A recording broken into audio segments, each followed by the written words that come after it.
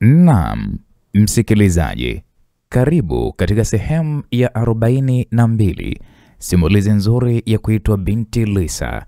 Na katika sehemu iliyopita ni pale ambapo Alvin alikuwa amempakiza Lisa kwenye gari na walikuwa wanaelekea kwenye nyumba ya mzee Kimaro, na Lisa alijisemea moyoni ya kwamba ila jamani, twende mbele turudi nyuma. Alvin kweli ni mzuri jamani, anavutia.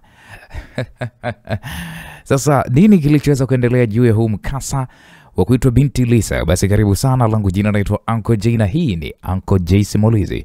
Kama ndo mara ya kwanza uko hapa na unanisikia sauti yangu hii, basi ni kuombe bonyeza alama ya subscribe kisha bonyeza alama ya kengele ili uendelee kupata kazi zangu kwa urahisi zaidi. Kwa kufanya hivyo, maana utakuwa umeniunga mkono na kunisapoti mimi naendelea kukuletea kazi nzuri kila inapoitwa leo. Karibu.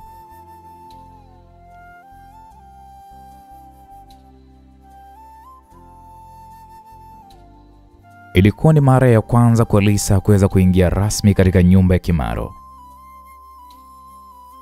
Nyumba hii inaweza isiwe bora na ya kifahari kama ile ya mwanzo iliyouzwa, lakini mimea katika ua ilipambwa kwa uzuri, na pia ilijawa na vicheko vya watoto ambavyo vilifanya ionekane kuwa ni nyumba ya usawa.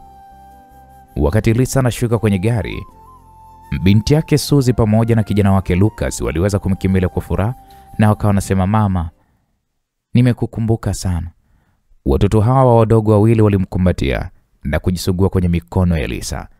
Lisa angevimba kwa furaha kama Alvin asingekuwa blanketi lenye unyevunyevu lililopita ghafla.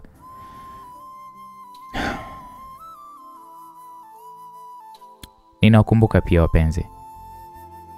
Alvin aliwakumbatia pia wote watatu kwa nyuma, huku akiegemeza kidevu chake juu ya kichwa cha Lisa. Alvin, unafanya nini? Alikuwa amemkumbatia mbele ya watoto na pale uani, jambo ambalo lilimfanya uso wake kuwa na hasira kidogo Lisa. Baada ya yote waliachana. Pamoja na watu wengi katika kaya ya Kimaro, itakuwa ni aibu sana ikiwa mtu akiwaona kwa namna hii. Je, ni kwamba hukusikia nilichokisema hivi punde? Alvin aliwakumbatia wale watoto huku mkono mmoja ukiwa upo mgongoni na kuweza kuuzungusha mkono wake mwingine kiunoni mwa Lisa.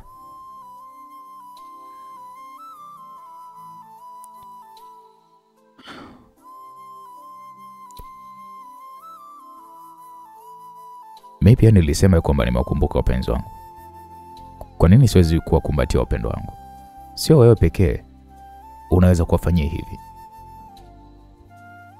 Alvin, unaweza kufanya hivyo, lakini unatakiwa kuweza kusubiri hadi mimi nimalize kuweza kuwakumbatia kwanza. Unawakumbatia au umenikumbatia mimi? Lisa alimuonya kwa sauti ya unyonge na yenye kishindo. Mimi nawakumbatia nyinyi wote watatu kwa sababu nyinyi nyote ni wapenzi wangu. Alvin alitabasamu na kumbusu Lisa kwenye paji la uso. Lisa alishindwa nini cha kusema. Una aibu, Lucas alieleza kilichokuwa kichwani mwa Lisa. Unatumia tu faida ya mama.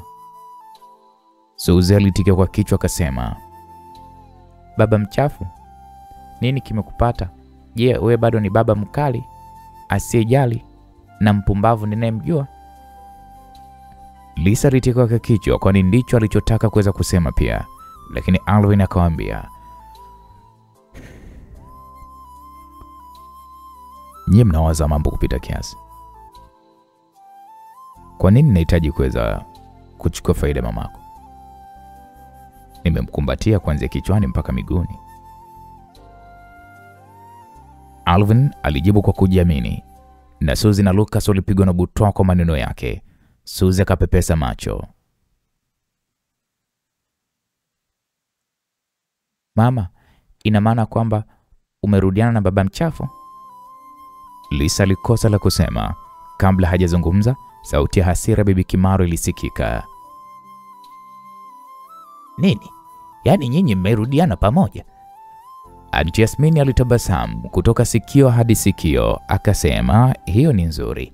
Isingekuwa kutokuelewana, nyie msingetengana hapo kwanza. Lea alihema kwa hisia tofauti na akasema hiyo ni nzuri kwa sababu watoto wataweza kukua wakiwa na afya njema katika familia kamili. Mzee Kimaro ambaye alikuwa ameketi kwenye kiti cha magurudumu alitoa kikohozi kidogo na kisha akasema, sasa nyie mmerudiana, basi msiachane kirahisi. Lisa alikosa la kusema alipoona kundi kubwa la watu wa familia Kimaro wakiwa nyuma yake. Kilichomfanya ashindwe la kusema zaidi ni pale ambapo Alvin aliposema kwa dhati kabisa ya kwamba hakika nitamtendea vyema Lisa. Baada ya vikwazo vyote ambavyo tumepitia, tayari nimetambua makosa yangu. Kabla Alvin hajamaliza sentensi yake, Lisa alimdaka kwa kuweza kukanyaga mguu wake kwa nguvu.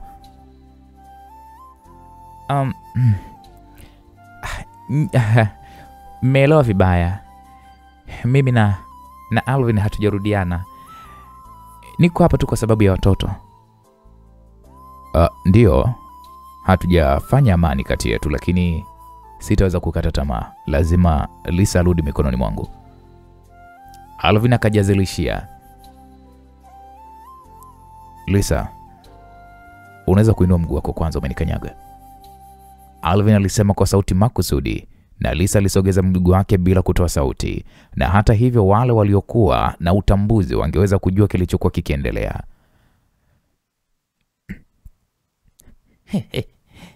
Sawa, ni sawa hata kama hamjafanya amani, lakini anastahili huyu kuwa ni mke wako. Bibi Kimaro alicheka na kisha akasema, ingia tule pamoja. Watoto hawa huzungumza kila mara kuhusu jinsi wanavyokumisi wewe mama yao. Mama, twende ndani. Lucas na Suzy walishikana na mikono ya Lisa kila upande. Lisa aliweza kuingia ndani. Kwa kweli hakuwa na kinyongo dhidi ya wengine katika familia Kimaro. Ingawa hapo awali alikuwa ameolewa na Alvin, Kimaro hawakukubali ndoa yao hapo awali. Ilikuwa tu ni baada ya kupata ujauzito ambapo hawa familia Kimaro walichukua upande wake Lisa. Wakati huo hata hivyo, Alvin alikataa kusikiliza wazazi wake hata kidogo. Mara Lisa alipoingia ndani ya nyumba hiyo, aligundua kwamba kulikuwa kuna vitu vingi vya kuchezea watoto karibu. Hata aliona pia slaidi kwenye ua alipoingia muda si mrefu. Pamoja na nyumba kuwa ya kawaida, aliweza kutambua kwamba watoto walikuwa wakiishi vizuri sana hapo. Familia Kimaro iliwatendea vyema. Lisa, kwanza niseme asante kwa kuzaa hawa watoto wapendwa. Bibi Kimaro alisema kutoka chini ya moyo wake. Wametuletea faraja nyingi sana. Kwa sababu yao hawa watoto, sisi wawili hatuchokani tena. Mzee Kimaro alitikia kwa kichwa. Familia ya Kimaro ilikuwa ina deni kubwa sana kwako hapo awali Lisa. Wewe ni mtu mzuri kabisa. Babu, bibi, yote yamepita. Lisa alijibu kwa njia nyepesi. Tabasamu murua lilitanda usoni mwa Lea. Kwako limepita, ni siku za nyuma, lakini kwa baadhi ya watu sivyo. Akamtazama kwa mawazo. Alvin alikuwa pembeni yake. Lisa alijisikia vibaya. Kwa bahati nzuri mwanamama Lea hakufafanua zaidi. Alisema tu huku akihema. Nimesikia kuhusu mambo yenu kati yenu nyote wawili. Wewe ni mwelevu kuliko mimi. Uliweza kugundua hivi karibuni na una ushahidi wa kusalitiwa na Bwana Kelvin, tofauti na mimi. Aliyesema hayo mwanamama Lea. Lisa alikuwa amesikia kuhusu mateso ya Lea. Alikuwa na bahati ya kwamba Ethan alijaribu kumwonya na Tracy kuweza kumjulisha kuhusu hilo. Vinginevyo angeishia tu katika hali ya sawa na Lea. Mama, chora na sisi, sawa? Suzy alimkimbilia mama yake Lisa akiwa na penseli na kumsumbua. Lisa mara moja alielekeza mawazo yake yote kwa watoto kwa sababu ya uwepo wake. Watoto walikula kwa utii, ambayo ilikuwa ni tukio la nadra.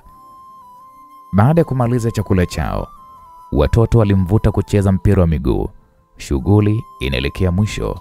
Lisa alikuwa ameishiwa nguvu, hivyo alimtazama tu Alvin akicheza nao pembeni. Lea alienda kwa Lisa na kuwatazama wale watoto kwenye ua.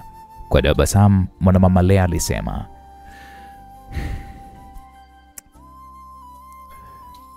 ni muda umepita tangu watoto hawa wawili wawe na furaha hivi.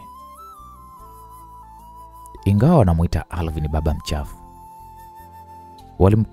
walimkubali taratibu. Lucas naye pia. Lisa aliuma mdomo wake mwembamba na akasema, Auntie Lea, unajaribu kuzungumza nini kwani? Lisa, natumai tu ya kwamba utampa Alvin nafasi kwenye moyo wako. Lea aliongea kwa uchungu. Nikiwa kama mamake na Alvin, kwa kiasi kikubwa mimi ninahusika na kilichotokea kati yako na yeye. Nilipojenga familia nyingine wakati huo,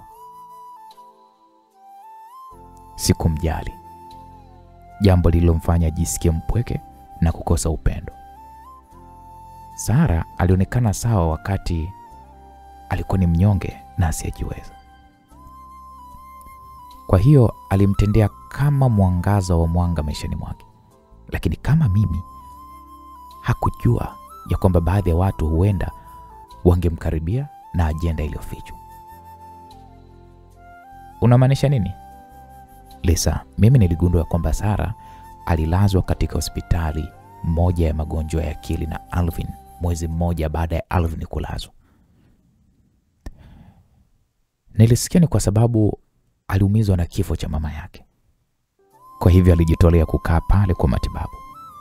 Miongoni mwa watoto wote katika hospitali ya magonjwa ya akili, alipendezwa na Alvin na alicheza na yeye tu. Lisa alipigwa na butwaa. Unasema Sara alishajua Alvin ni nani na aliingia kwa makusudi katika hospitali hiyo ili kumsogelea? Hii inawezaje kuwa? Kwa sababu alikuwa bado ni mtoto mdogo wakati huo. Lea alitikisa kichwa na kisha akasema, wakati huo familia ya Njau haikuweza kuwa na wasiwasi kuhusu Sara. Pia kulikuwa kuna Charity katika hiyo familia. Kwa hiyo alihitaji kuweza kutafuta msaada wenye nguvu. Kwa hivyo alifikiria ajaribu kumshikilia Alvin, ingawa alikuwa ni mgonjwa wa akili. Bado alikuwa ni bwana mdogo wa familia Kimaru. Mustakabali wake haukuwa na kikomo. Ukweli leo umethibitisha ya kwamba Sara alichukua nafasi hiyo.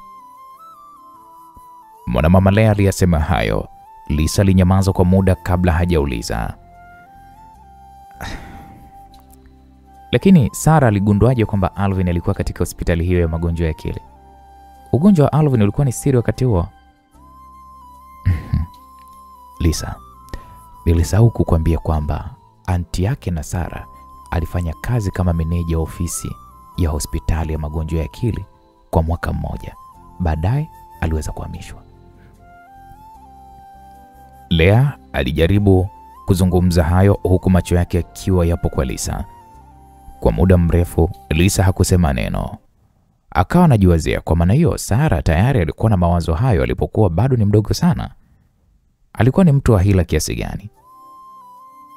Lisa ilibidi aulize, kwa hiyo Alvin anajua kuhusu hilo? Hapana, Alvin hajui chochote. Kwanza Alvin tayari anamchukia sana Sara. Wacha tu, sitaki ajue kwamba Sara amekuwa akipanga njama dhidi yake kwa zaidi ya miaka 20. Mwanamama Lea aliposema hivyo, Lisa alishindwa cha kusema. Iwapo angekuwa katika viatu vya Alvin, alihisi ya kwamba angelipuka kwa hasira baada ya ukweli kuweza kudhihirika.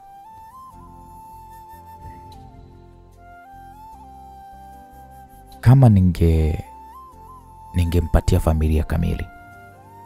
Asingeweza kudhulumiwa. Lea alimtazama ghafla Lisa. Kama Kelvin na ndoa yako. Ingawa Lucas na Suzy walikupa baraka zao, walikataa kukaa na wewe. Wanaweza kuwa ni wachanga, lakini wanajua hiyo ni nyumba yako, sio ya wao, sio ya kwao. Kwa namna fulani moyo wa Lisa ulikunjamana na uso wake ukapauka kidogo. Lea aliendelea kusema,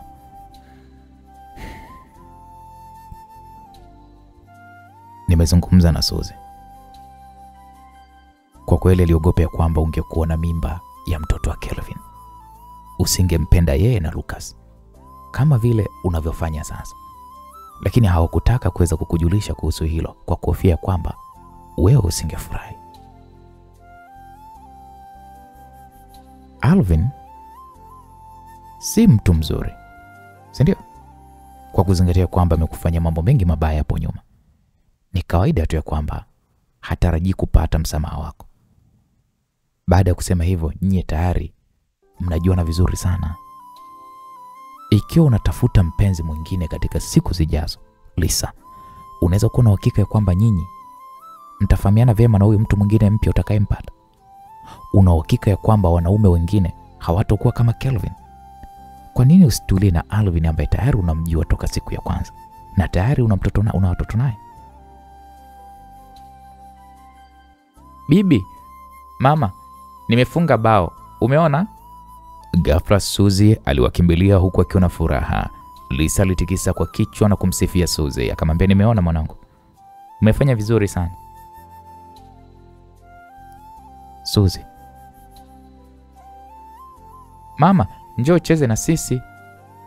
Suzy alimkokota Lisa kuelekea kwenye nyasi. Mwishowe watoto hao wawili walikuwa wameloa jasho. Kwa hayo, Lisa alibaki pale kuweza kuogesha watoto. Suzy na Lucas walifurahi sana, labda ni kwa sababu ilikuwa ni muda mrefu tangu Lisa akae nao. Walicheza huku na huko na hata pia kupigana na maji kwenye bafu. Lisa alikuwa ameloa kwenye ngozi.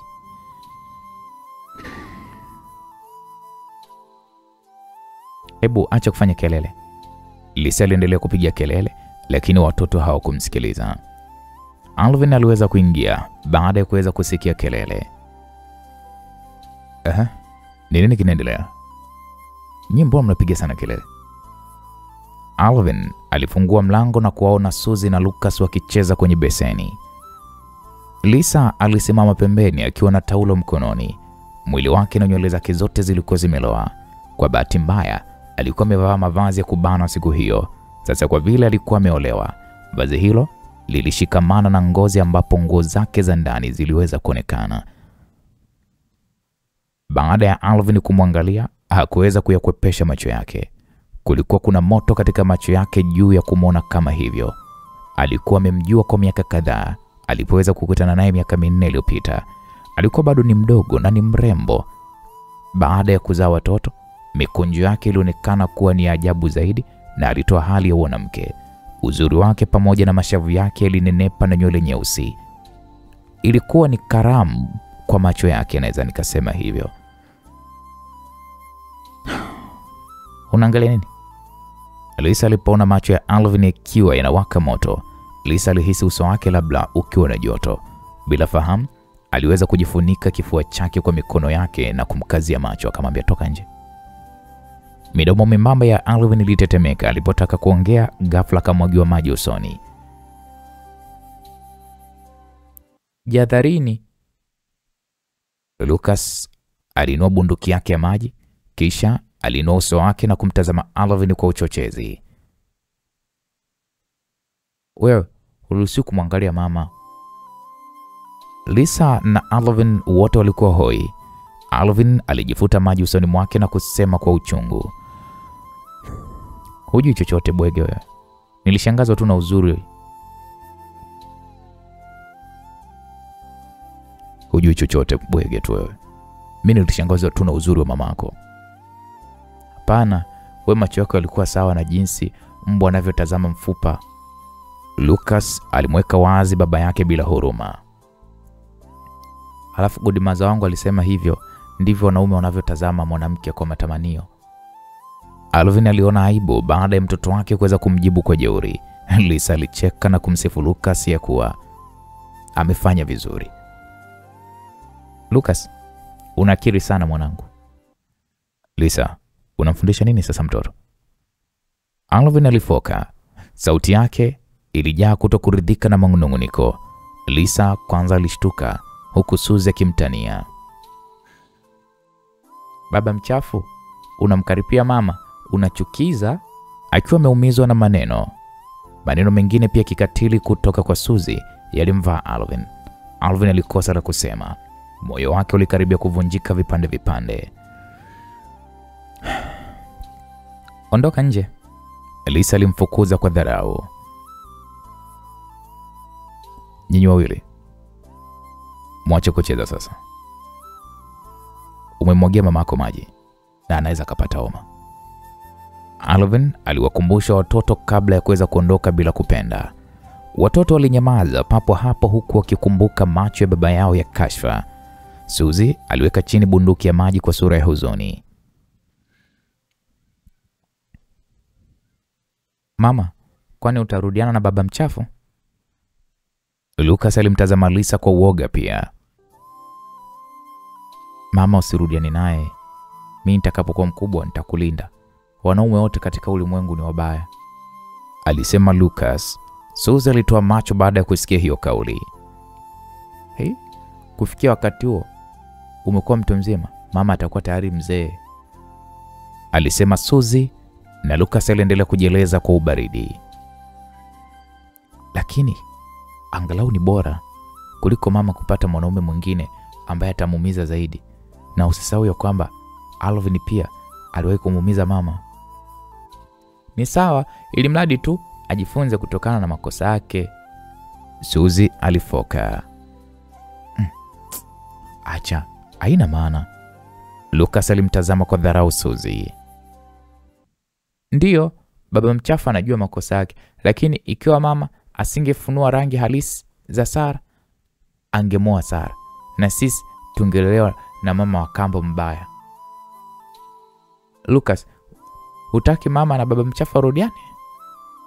Suzy alipepesa macho yake makubwa. Baada ya yote, wao ni baba na mama yetu hata iweje. Wakirudi kwa pamoja, hawahitaji kuzaa tena kwa sababu tayari wana sisi. Kwa hakuna mtu atakayempokonya mama kutoka kwetu. Lucas aliuma mdomo. Bila shaka aliumbishwa kidogo na yale maneno ya Suzy aliyokuwa ameyasema. Bado aliunganisha mawazo yake na akasema, hata hivyo mimi nitaheshimu uamuzi wa mama. Inategemeana kama mama anampenda au la. Sawa, na mimi nakubali pia, Suzy alitika kwa kichwa. Kisha wakamkazia macho Lisa na kurudia swali la awali ya kwamba mama, je, utarudiana na Uncle Alvin, baba mchafu? Lisa alikosa la kusema. Kweli kabisa. Ikawa ni kwamba watoto walimtaka rudiane na Alvin kwa sababu tu hawakuhitaji kuwa na watoto zaidi, hasa wa baba mwingine. Hata hivyo watoto walikuwa wamefichua wasiwasi wao ya kwamba Lisa hata wapenda sana ikiwa angekuwa na mtoto mwingine katika siku zijazo. Watoto hawakuwa salama sana. Lisa alipumua kimoyomoyo na kisha akanong'ona. Akasema, msijali, mimi sina mpango wa kuolewa kwa sasa. Hata kama nikiingia kwenye uhusiano tena, sitopata mimba. Nitakuwa na nyinyi wawili tu kama watoto wangu wapendwa katika maisha yangu yote. Suzy alisikika akisikitika. Kwa hiyo ina maana kwamba wewe hautarudiana na baba mchafu? Hata kama tukirudiana, hiyo haimaanishi kwamba tunapaswa kuoana. Tunaweza tu kuwa kama wazazi. Hii kwa nini? Kulingana na tamthilia za television, ikiwa unampenda mtu fulani unapaswa kumwoa, sivyo? Suzy alisema kwa dhati kabisa. Ikiwa hutamwoa unachukuliwa kuwa muuni. Suzy, umetazama tamthilia nyingi za mapenzi. Wewe una umri wa miaka mingapi? Hata miaka 6 tu hujafika. Upaswa kutazama tamthilia za wakubwa, sawa? Na ndio maana mawazo yako tu ya kiutuzima kuliko hata umri wako. Kaone kwanza. Suzy alipuuza kabisa sentensi ya mwisho ya mama yake, na baada ya kufikiria kidogo akasema, Mama, naelewa unataka tu kuwa huru na baba mchafu, lakini eti hutaki kuchukua jukumu kwa ajili yake. Sawa? Lisa alishindwa cha kusema. Lucas alimwangalia kwa sura ngumu. Ni sawa pia. Tutakuunga mkono mama. Mama, atujali, ilimradi tu wewe uwe na furaha. Ebu, inatosha. Vaeni nguo zenu tafadhali. Lisa kichwa kilimuuma. Alitaka tu kuacha mada hiyo haraka iwezekanavyo.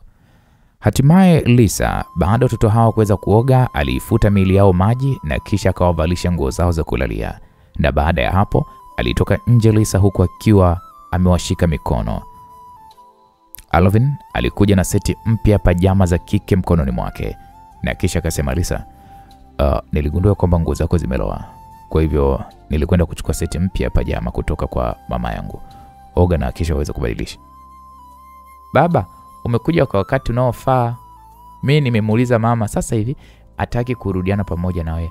Anataka tu kuwa na wewe, lakini sio kurudiana na wewe. Lisa ambaye alikuwa karibu na kukausha nywele zake, I say. Watoto hawa hivyo hawakujua la kusema. Lisa alitamani radi ingemkata hadi kufa. Ni lini alitoa maoni kama hayo? Hewa ilijawa na ukimya usiokuwa wa kawaida. Uso mzuri wa Alvin ukiwa na wekundu kidogo. Akamtazama Lisa kwa mbwembwe. Lisa, sio vizuri kuambia watoto vitu kama hivyo. Alvin, mimi sijafanya hivyo. Suzy hakunielewa. Sawa Lisa. Nenda basi ukaoge. Mimi nitawaandaa watoto kwa ajili ya kulala. Alvin alimkatisha Lisa. Lisa mara moja akachukua nguo za kulalia na akaingia bafuni. Aliogopa ya kwamba binti yake angemkashifu zaidi ikiwa wangeendelea kuzungumza. Mara Lisa alipoingia bafuni, Alvin aliwauliza watoto hao kwa uso wa huzuni na sauti ya chuki ya kwamba mama yenu aliwaambia nini haswa.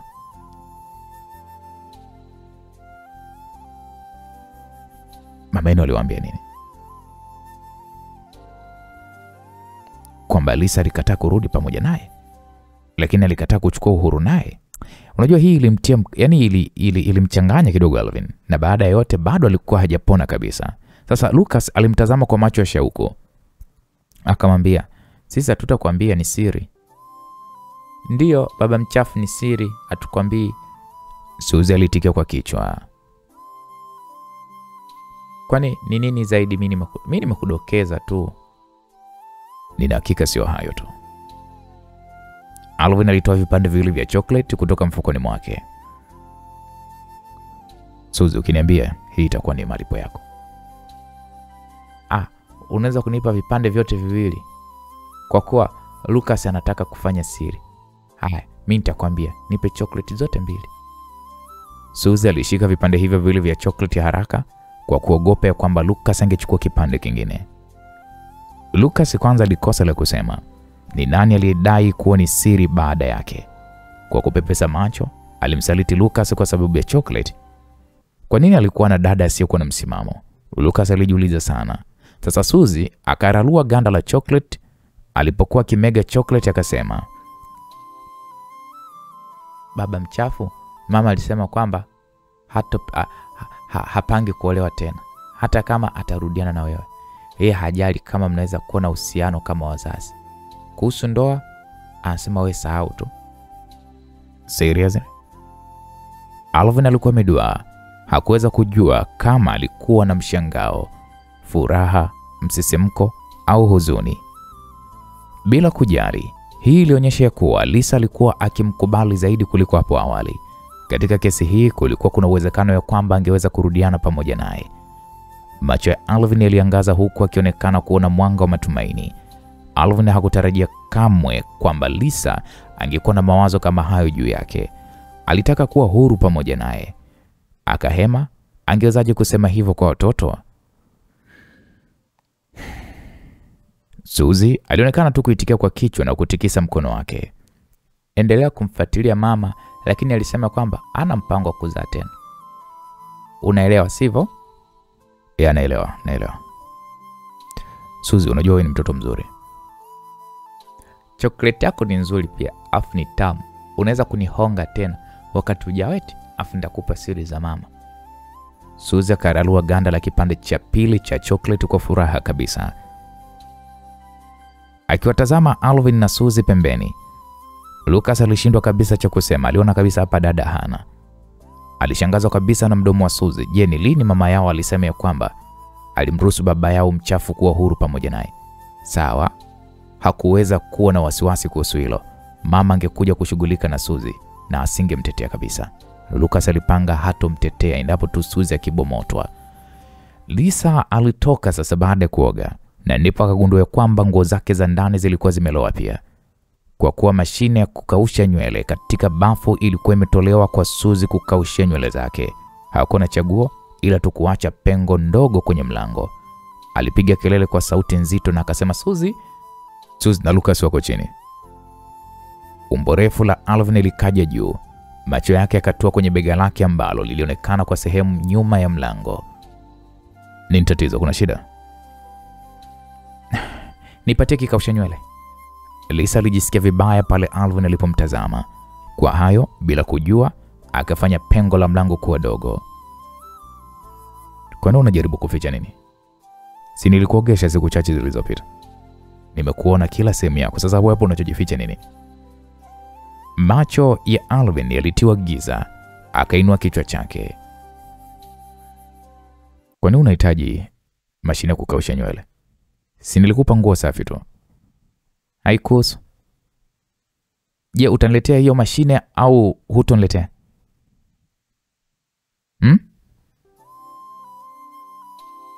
Okay, sawa. Kwa kuwa ni mke wangu ameomba, nitatia amri. Alvin mara moja akampitishia mashine ya kukaushia nywele kwa kutabasamu, na baada ya Lisa kuweza kuipokea, alifunga mlango kwa nguvu.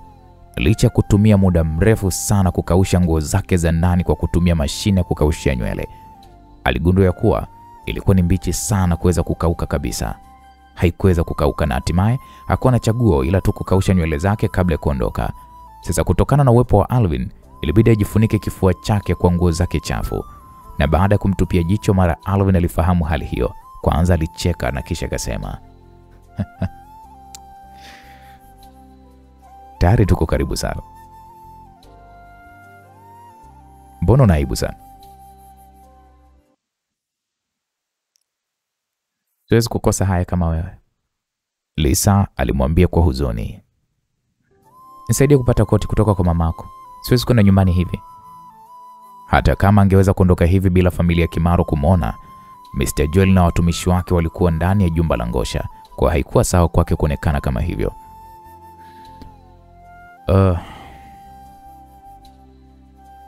Kwa vile tayari usiku umeenda, baki hapa usiku wa leo, kisha tuongozane na Suzy na Lucas kulala. Ukiondoka hawataweza kufurahi. Alvin alitoa mawazo yake. Tulale hapa, nitakuwa nikia nguo zako. Hapana Alvin, haifai kwangu kulala hapa. Sijaachana na Kelvin. Sawa, zaidi hii ni nyumba ya Kimaro. Mababu zako wako hapa. Mimi nawezaje kukaa hapa?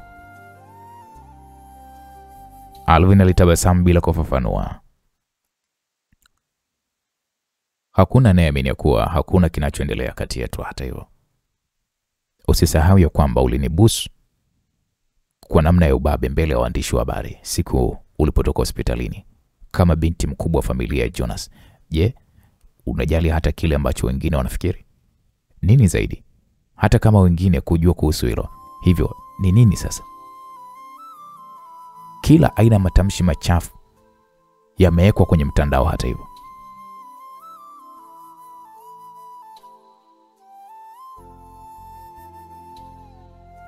Lisa aliunganisha mawazo yake pamoja, ingawa alichokisema Alvin kilikuwa kina maana.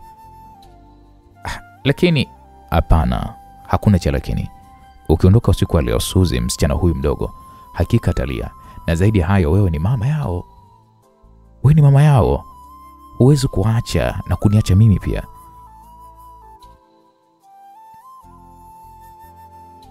Henny, nawaachaje nisije kuelewa? Okay, sawa. Si umekula nao? Kwa muda gani? Hujawasimulia hadithi za kulala toka lini? Hujaongozana nao toka lini? Kulala pia hujalala nao. Nini shida? Kwa nini usibaki? Lisa alinyamaza papo hapo na uso wake ukahisi joto.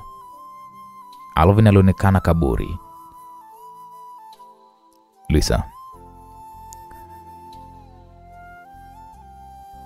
nilitaka kukuambia jambo kwa muda mrefu sana. Ulisema unataka kuhatarisha kukaa karibu na Kelvin ili kuweza kujua sababu ya kifo cha Ethan. Lakini umefikiria je, Kelvin atakuchukuliaje akiupata ukweli? Je, umezingatia watoto wako wawili? Je, unafikiria kwamba kwa vile wamenikubali kama baba yao, hakuna cha kuwa na wasiwasi, si ndio? Kwa sababu watakuwa na mtu wa kuweza kuwatunza hata baada ya wewe kuondoka. Si maana yake unachokifikiria kwa? Lisa aliuma mdomo wake licha yeye mwenyewe. Kwa kweli ni kwa sababu ya Alvin ya kwamba angeweza kufanya kila kitu bila wasiwasi na hata pia kuhatarisha maisha yake. Okay, basi inatosha. Baada ya kuona sura yake, Alvin alijua maana yake. Lisa, unafikiria sana. Ikiwa haupo siku moja au jambo fulani likatokea kwako, je, nitakuwa katika hali ya kuwatunza watoto baada ya kumpoteza mpendo wangu? Alvin, hukufurahia sana kuwa na watoto hapo awali. Kwa kuwa sasa una watoto hawa, unapaswa kuweza kuwathamini na kutimiza wajibu wako kama baba. Nimefurahi kuwa na watoto hawa kwa sababu wewe ndiye uliyewazaa.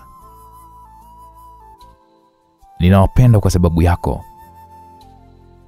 Ikiwa umeenda, labda nitazamisha huzuni zaidi kila siku na kuongoza maisha yangu kwa ubutwaa tu. Sitatamani hata kufanya kazi. Sembuse kupata pesa za kulea watoto. Watoto hawa nawapenda kwa sababu yako, kwa hiyo unataka ufe, si ndio? Alvin. Maneno ya Alvin yalimfanya mpaka damu ya Lisa ichemke. Wakati huo Alvin alikuwa yuko kando yake. Kulikuwa kuna hisia ambayo haikuweza kuelezewa. Lisa, watoto ni wa umuhimu, lakini wewe ni wa umuhimu zaidi kwenye maisha yangu. Nafanya yote kwa sababu nakupenda. Lisa, nataka nikukumbushe tu ya kwamba unaweza kuchunguza ukweli, lakini jambo la msingi ni kwamba unahitaji kuthamini maisha yako. Ingawa unawajibika kwa kifo cha Ethan, si lazima kubeba jukumu lote. Na baada ya yote, Ethan ndiye aliyeshindwa kuweza kumgundua shetani yule na kumfanyia kazi. Kwa hivyo unawezaje sasa kuthubutu wewe kukifanyia kifo cha Ethan kuwa ndo kipaumbele chako cha kwanza? Suzy na Lucas wakijua, watasikitika sana.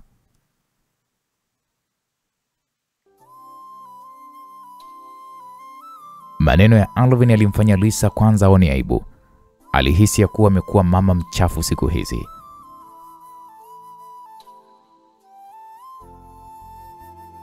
Usijali Alvin.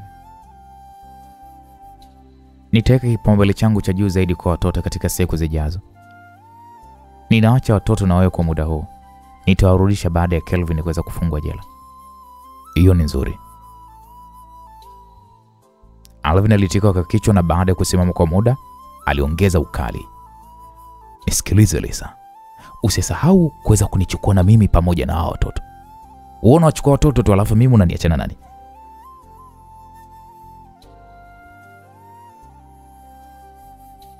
Nipe nguo zako. Alvin alichukua nguo zake moja kwa moja na Lisa alipopata fahamu alikumbuka ya kwamba nguo zake za ndani pia zilikuwa mikononi mwake. Mashavu yake yalitiririka na akajibu mara moja, ziache ndesikausha. Hapana. Kwa hali yako ya sasa ni bora usitoke nje. Alvin alimtazama kifuani kwa madaha. Lisa liganda mara moja. Suzy na Lucas walipojua kwamba Lisa angekaa nao usiku huo, walifurahi sana. Aliwatambia watoto hadithi fulani na kuwabembeleza walale, na baada ya hapo alilala na kupumzika. Ingawa hakufahamu mazingira ya nyumba hiyo, Lisa muda si mrefu alihisi usingizi. Akiwa katika usingizi mzito, kulionekana kuwa kuna kiza kwenye godoro. Baadaye alikuwa amefungwa kwa kumbato la joto kutoka nyuma. Lisa alipogeuka kwa kusinzia, mkono wake ukaishia tu kushika kiuno cha mwanaume. Ghafla Lisa ilibidi afumbue macho. Chini ya mwanga mbalamwezi uliokuwa unamiminika kutoka dirishani, macho ya Alvin yalimkazia macho ya Lisa.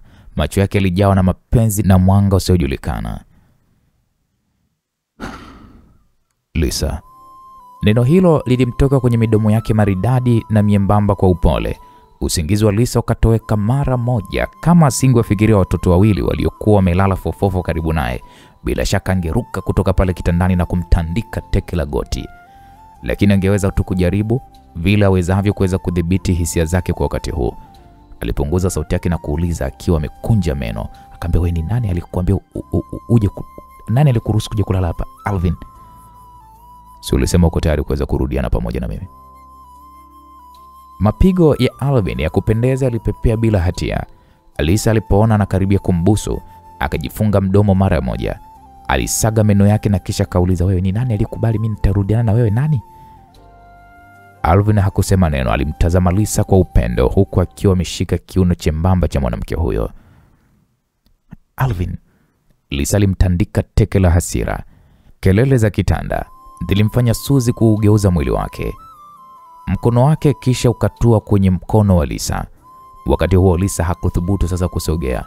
Hakusubutu kusogea huku na kule kwa kuhofia kuwa Suzi atakuwa yuko macho. Alvin akatumia nafasi hiyo kusogeza mkono wake pembeni na kisha akanong'ona akamwambia, Lisa, nitawezaje kuongea ikiwa unaniziba mdomo? Lisa, huna mpango wa kuolewa na mimi tena, si ndio? Mimi naelewa ya kwamba ndoa imeacha hisia za kiwewe kwako. Kwa hivyo mimi sitakulazimisha. Rudiani kwanza basi. Tunaweza hata kujenga uhusiano wetu polepole. Haijalishi itachukua miaka mingapi kujenga uhusiano wetu. Mimi nitakuwa hapa kwa ajili yako kila wakati.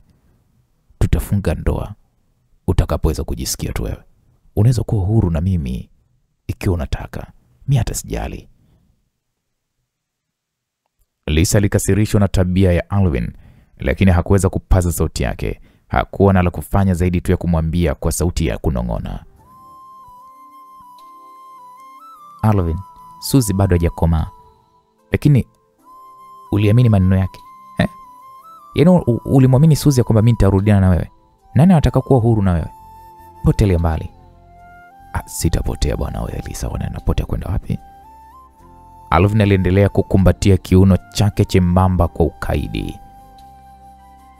Potelea mbali bwana, niache. Msikuachi bwana wewe. Hata alilazimisha bahati yake kwa kuweza kushusha kichwa chake na kufunga midomo naye. Tabia yake ya kukosa aibu ilimkasirisha Lisa. Macho alimtoka kidogo kabla hajanyosha mkono wake ghafla na kushika shingo ya Alvin. Alvin alishtuka na kusisimka kiasi kwamba mapigo ya moyo wake yalienda kasi. Kisha akanungunika, Lisa mpenzi wangu, bwana acha kuongea bwana wewe. Lisa alinua kichwa chake na kumbusu tena. Alvin alijihisi kijana tena na kutetemeka. Ilionekana kana kwamba alikuwa amekula kitu kitamu kama asali.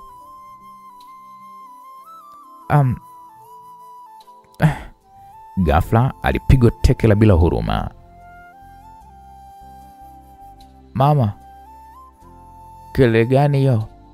Lucas alishtuka na kisha kauliza, huku Suzi akiendelea kulala kama mtoto mchanga. Hakuna kitu, nilitupa takataka kwenye sakafu hapo sasa hivi. Lucas, endelea kulala. Lisa alimgusa kwa upole. Lucas aliguna bila kufafanua, kisha kalala tena. Kwa sura ya kufoka, Alvin aliinuka huku akihisi kuudhika na kisha kamulika Lisa. Kwa mimi ndo takataka umenitupa, si ndio? Inaweza kuwa ni sawa takataka. Ulikata kuondoka hata baada ya kuweza kukuambia upotee. Lisa alisema kwa kujisabia haki. Alvin aliendelea kumtazama kwa umakini. Alikuwa amepanga kukaa hapo usiku huo hata kama angekufa. Lisa, mimi siwezi kujizuia kukuacha bwana wewe. Alvin, acha kunipa wakati mgumu, sawa? Kwa hiyo hutaki kuondoka?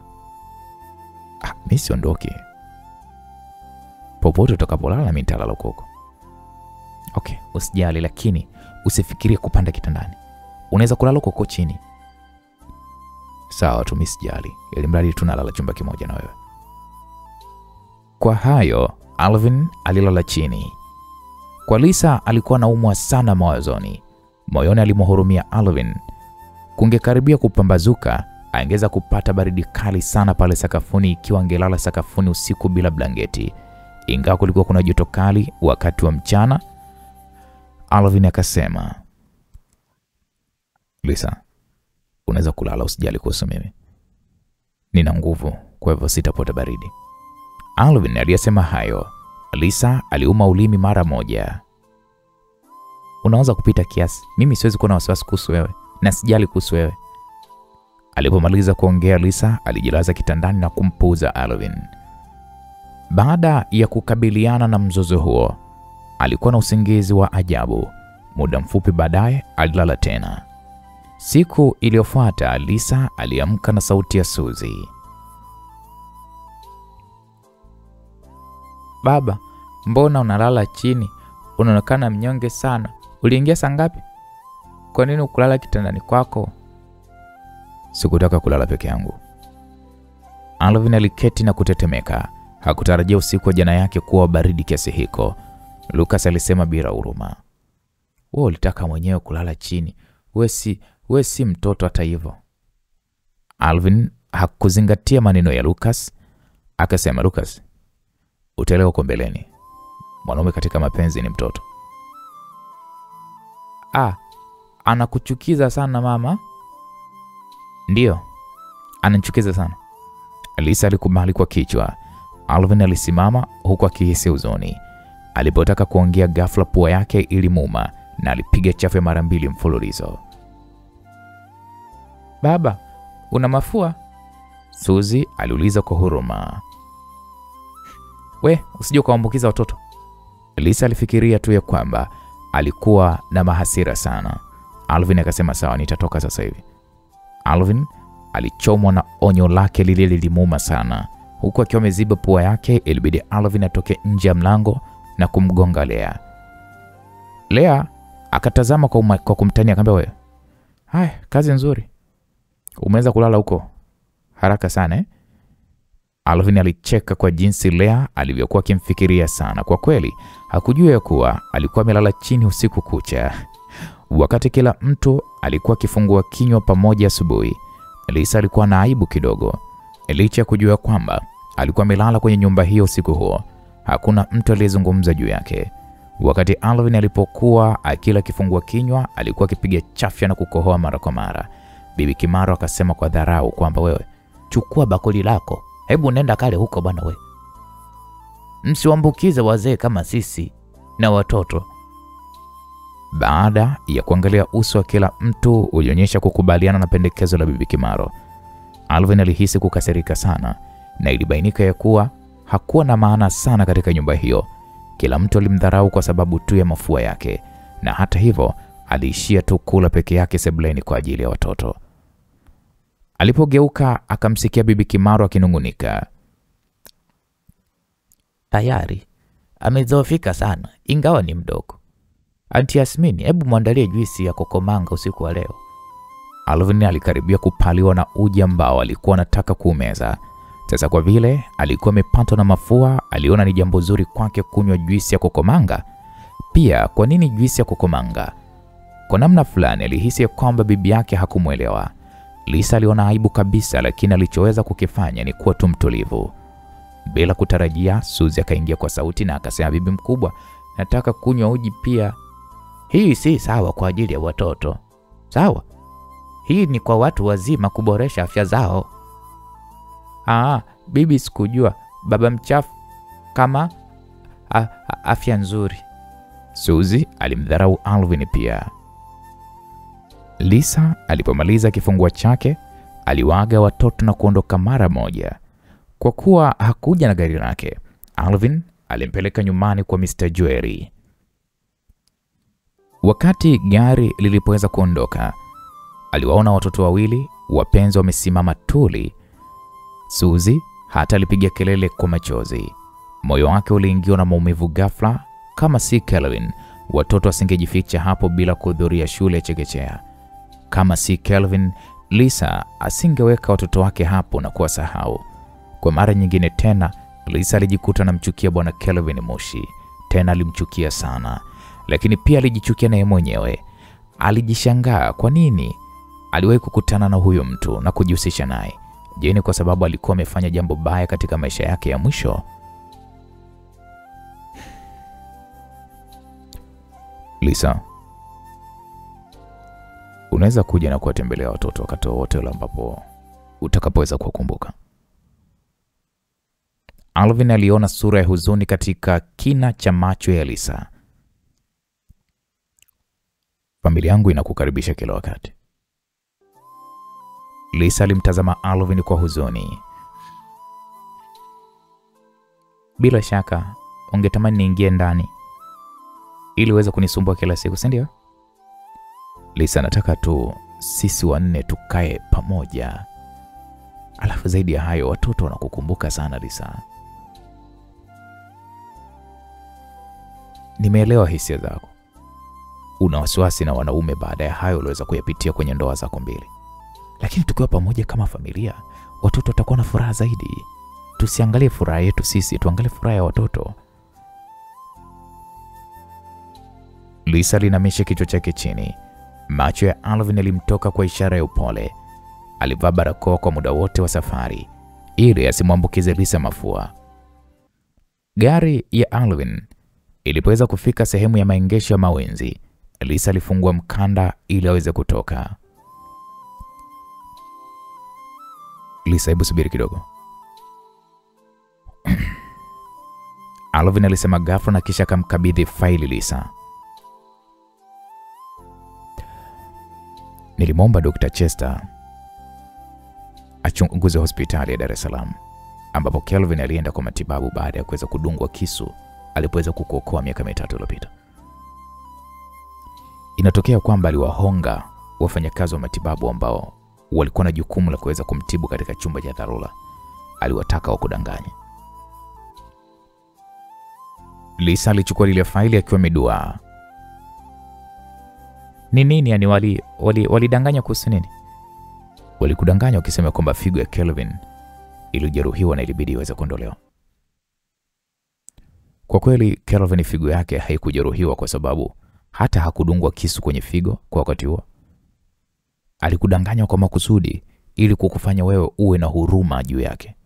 Ya umuhurumie, ujione ya kwamba, yani uone kwamba yeye amejitoa sana kwa ajili yako.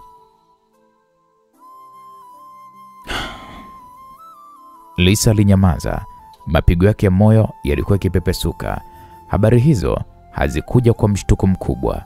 Sasa kwa vile rangi za kweli za Kelvin zilikuwa zimeshafichuliwa, matendo yake mengi ya kuchukiza yalikuwa bado hayajafunuliwa. Kwa kweli alipaswa kuweza kutarajia hili mapema sana.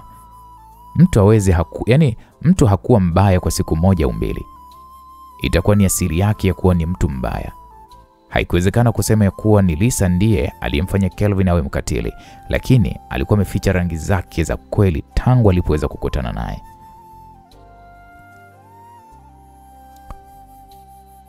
Kwa hiyo hili faili lina nini sasa? Faili hilo lina CT scan tangu alipofanywa upasuaji baada ya tukio hilo miaka 3 iliyopita. Bado ana figo 2 na pia kuna rekodi zinazoonyesha kwamba alihamisha pesa kwa wafanyakazi hao wa matibabu. Hata baada ya kuja Nairobi alikuwa akienda hospitalini kila mwezi kwa uchunguzi wa kawaida kwa afya ili kuepuka kushikwa na wewe. Pia amemhonga daktari anayemfanya uchunguzi. Dawa anazozitumia kwa ajili ya figo yake ni bandia. Kuna rekodi ya uchunguzi wake ya nusu mwaka uliopita ndani ya faili. Alvin, lini ulifanya uchunguzi wa kina? Hata kama nimekaa nacheza game na wewe, nina watu mimi wanaonifanyia kazi, kwani wewe hilo hulijui? Mtu yeyote wa kawaida hataweza kujua kuhusu hilo. Na ikizingatiwa kuwa kampuni ya Kelvin inajishughulisha na madawa, yote ni rahisi sana kwake kuhonga watu kwa sababu wahudumu wengi wa afya wanaogopa sana kumwodhi. Na hata hivyo familia ya Choka inachukua nusu ya sekta ya matibabu. Madam Chester ndiye anayeichunguza. Hakutakuwa na swala lolote la kuweza kutilia shaka. Ingawa una ushahidi wa Kelvin akikusaliti. Ninashuku atajitetea kwa kupoteza figo kwa sababu yako. Katika hali hiyo, atakuwa na makali juu yako. Nisaidie kumshukuru Chester. Kwa hiyo Chester tu peke yake? Si unatakiwa kunishukuru na mimi pia, lakini nilisahau. Ikiwa nisingekuwa mimi, Chester asingekusaidia. Kwa hiyo unataka nikushukuru vipi? Lisa alitazama sehemu ya chini ya uso wake iliyokuwa imefunikwa na kinyago.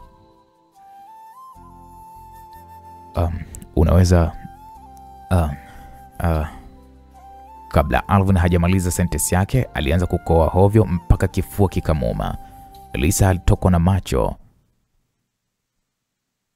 Bado utaendelea na tabia yako hata kama ukiwa na mafua, si ndio? Alvin alikuwa na huzuni sana. Hapo awali alitaka kutumia nafasi hiyo ili kuweza kuomba busu, lakini hakutarajia kikohozi kilimjia ghafla, na hata hivyo hakutaka Lisa ambukizwe. Ilibidi amwambie Lisa, unaweza kunibusu baada ya kupona mafua. Ni lini nilikubali kukubusu? Ili kukushukuru kwa msaada wako. Lakini mimi ninachohitaji ni busu tu. Nikikupea utawezana? Bana, unajijua hapo jinsi ulivyo. Mzigo usimami. Nikikupea busu utawezana? Lisa aliuliza kwa utani, na ghafla alimsogelea na kuligusa jongo lake kwa utani. Jongo la Alvin lilisisimka kwa nguvu kweli kweli, na huku macho yake yalikuwa yanawaka yakiwa yameelekezwa kwenye uso wake mzuri. Lisa, usinifanyie hivi. Uweze hata kushughulikia ile Kwa kuwa ulikuwa na wazo la kunisaidia, hukupaswa kutarajia nikurudishie upendeleo. Sembuse nikupe busu? Ikiwa unataka busu, unaweza kulamba midomo yako pamoja. Hilo litakuwa ni busu lako, sawa? Alipomaliza tu kusema hayo, aligundua ya kuwa uso wake ulikuwa na giza. Hapo ndipo alipogeuka na kuondoka huku akitabasamu. Alvin alitazama tu jinsi yule mlimbwende alivyokuwa anazidi kunyata. Alivuta tai yake kwa nguvu Alvin, na baada ya hapo alimpigia simu Dr. Chester kwa kuudhika, akamwambia, wewe umewasiliana na daktari wa masuala ya nguvu za kiume ambaye ulisema kwamba umenipangia? Nisikiliza Chester, nataka kumuona yule daktari haraka sana, nitibiwe ugonjwa wangu, mimi nataka nipone bwana. Chester ilibidi aulize, kwa nini unataka kupona haraka hivyo? Sio kana kwamba unaweza kufanya mara tu utakapopona mzee. Hata kama ukipona uwezi kufanya hapo hapo. Lakini wewe unavonekana kama unataka ukipona hapo hapo ule mzigo vipi? Nani amesema siwezi kufanya? Mimi nikipona hapo hapo naamsha. Labda naweza nikafanya kesho. Mimi siku nilijaribu na Lisa kidogo tu, lakini matokeo yakawa ya kuridhisha. Kwa hiyo mimi nataka nipone bwana. Hebu nisikilize Alvin. Maoni yangu ni kwamba inawezekana tu baada ya 1.5 mwaka angalau. Chester alijibu kwa udhabiti kabisa. Chester aliendelea kumdhihaki Alvin. Alvin, unapaswa kuweza kushukuru ya kwamba sikusema huwezi kufanya hivyo tena. Nyamaza bwana. Sawa, Rodney aliniomba tuonane usiku wa leo na nimekubali kukutana naye. Je, unataka kuja pamoja? Kweli huna mpango wa kumwona tena Rodney kwani? Yaani sio kumwona, sitaki hata kumsikia. Sitaki hata kumsikia ukimzungumzia. Yaani naogopa hata kama nikimwona naweza nikampiga mpaka kufa.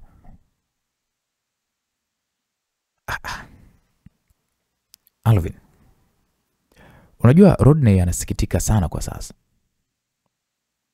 Tangu afukuzwe kutoka familia ya Shangwe, marafiki zake wa karibu ni nadra sana kuzungumza naye kwa sasa.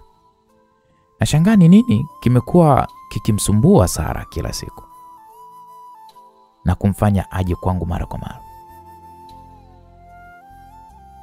Chester alishindwa kujizuia kuyasema hayo.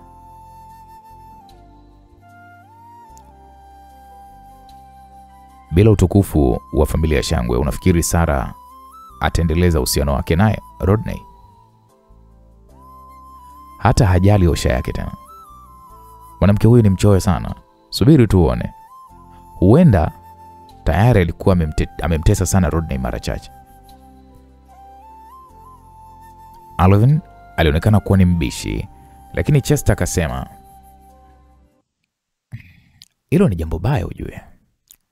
Angalau wataona rangi zake halisi, na sisi watatu tunaweza tukafanya kwa amani tena.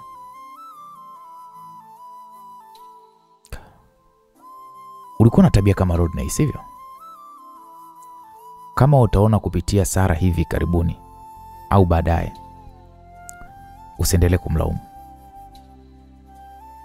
Umepitia haya wewe mwenyewe, lakini leo hii unamkashifu Rodney anapofuata nyayo zako. Anayoyapitia Rodney ni kama tuna ambayo na wewe pia uliyapitia kwa Sarah.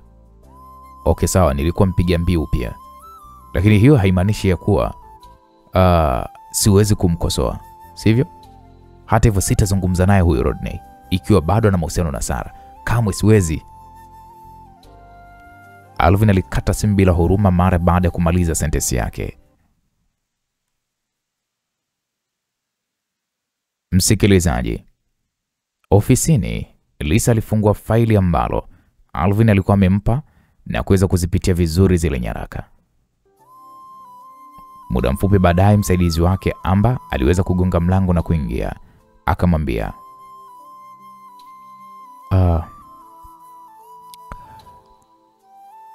mwenyekiti, Bwana Kevin Mushi kutoka Golden Corporation anafanya mkutano na waandishi wa habari. Sasa inatiririshwa moja kwa moja mtandaoni. Hebu niangalie. Lisa alienda kutazama. Kelvin alionekana akiinama na kuomba msamaha kwa makosa yake katika mtiririko wa moja kwa moja. Mtu huyu hata alikabwa na macho mekundu huku akionyesha kujuta kweli kweli. Kelvin alionekana akizungumza akisema, samahani bwana kwa kuonyesha umma na jamii upande wangu mbaya kama huo. Mwandishi wa habari akamwambia, huku tukosea, lakini umemkosea mkeo. Ulidai ya kwamba alikuwa na uhusiano wa kimapenzi na Alvin, lakini kila siku umekuwa ukimsaliti na sekretari wako na unafanya kama muhuni. Na mbaya zaidi unampiga hata mkeo. Je, uone kama unatisha? Mwandishi alipomuuliza hivyo bwana Kelvin Mushi, Kelvin akasema, mimi sikuwa na nia kufanya hivyo. Kelvin alifunika macho yake ghafla na kutokwa na machozi. Yaani ukimwona Kelvin unaweza kumuonea huruma. Wakati huo mwanamama Sonya alijitokeza na kumwaambia waandishi kwa hasira akasema, mbona nyinyi mnamkosoa sana? Wakati yeye Kelvin yeye ndiye mwathirika. Lisa ni mke asiyekuwa na adabu. Miaka 3 iliyopita kakangu alimkinga na kuchomwa na kisu huyo Lisa wenu. Alimuokoa Lisa. Mwishowe kakangu mimi huyu Kelvin alipoteza figo. Alimpenda sana hivi kwamba alikuwa tayari kuhatarisha hata maisha yake. Lakini akamtafuna kama mua na akamtupa. Utasema nini? Utasema Lisa ndo mwanamke mwenye moyo kweli? Mwanamama Sonya alipoyasema hayo, waandishi wa habari walishangaa. Kulikuwa kuna tukio kama hilo? Mwanamama Sonya aliunguruma kwa kusema, bila shaka. Tangu apoteze figo, amekuwa dhaifu sana Kelvin. Na daktari alisema atakiwe asababishiwe msongo wa mawazo. Sivyo? Hali yake itadhoofika sana. Lakini mambo ya Lisa yamemweka kwenye msongo mkubwa wa mawazo. Hakuna jinsi anavyoweza kudhihirisha mfadhaiko wake. Pia sekretari wake anampenda na amekuwa kimtongoza kila mara, na ndio maana mambo yakawa hivi.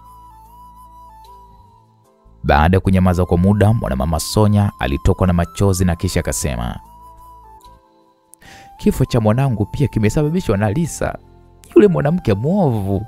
Mwanangu Ethani alikuwa ni mpenzi wake wa zamani. Bado aliwasiliana na mwanangu mara kwa mara hata baada ya kuolewa na Kelvin. Mwanangu alikwenda kumtafuta siku moja na wakati akienda kukutana naye alipata ajali na kufariki. Mimi nasema Lisa utalaaniwa kwa kifo cha kumkatisha mwanangu mapema. Laana itakupata na itakutafuna mpaka familia yako. Kweli leo hii sisi familia Mushi tunateseka. Namhurumia binti mkwe wangu ambaye bado ni mjamzito. Mwanamama Sonya alilia. Lisa aliona maoni mengi sana yakimkosoa. Nimesikia habari za Ethan. Ethan yeye ni mzuri bwana. Na ilionekana kuwa aliingia kwenye uhusiano na Lisa walipokuwa wanafunzi. Usiniambie. Kwa hiyo sio ajabu Kelvin alionekana kama muuni katika video kwangu. inaonekana kwamba Lisa alimlazimisha katika hali hiyo. Lisa ndo alilazimisha apigwe na akapigwa. Shoga yangu, inatosha. Ikiwa ningehatarisha maisha yangu na kupoteza figo yangu kwa ajili ya mwanamke au kwa ajili ya mwanaume, afu aje nisaliti tena na tena, wewe ningekasirika sana na kuishia kuwa mgonjwa wa akili pia. Ila kweli, unajua hata mimi nahisi Lisa ni mwanamke mjanja sana. Kelvin amemfanyia mengi sana, lakini hatimaye alimchunguza kwa siri ili kuchafua sifa yake. Afu familia ya Mushi na huzuni sana, hasa mke wa Ithani mwenye mimba. Ila nyinyi Lisa na moyo, Lisa katili. Jamani, nyinyi watu wana moyo jamani, hawamuoni huruma. Kelvin anatilia huruma, mtu ametoa mpaka figo yake. Wewe bwana. Mwenyekiti Amba alitazama sura ya Lisa kwa wasiwasi, akasema, Mwenyekiti Lisa, unajua Kelvin huyu ni mtu mbaya sana.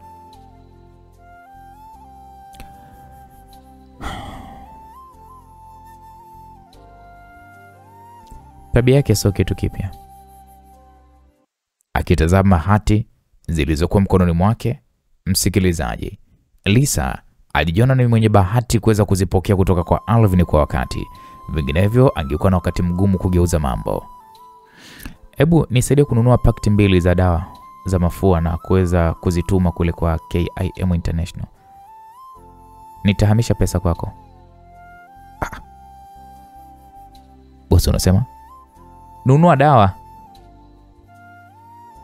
Alvin ana homa na nitakuwa ni mkarimu kwake.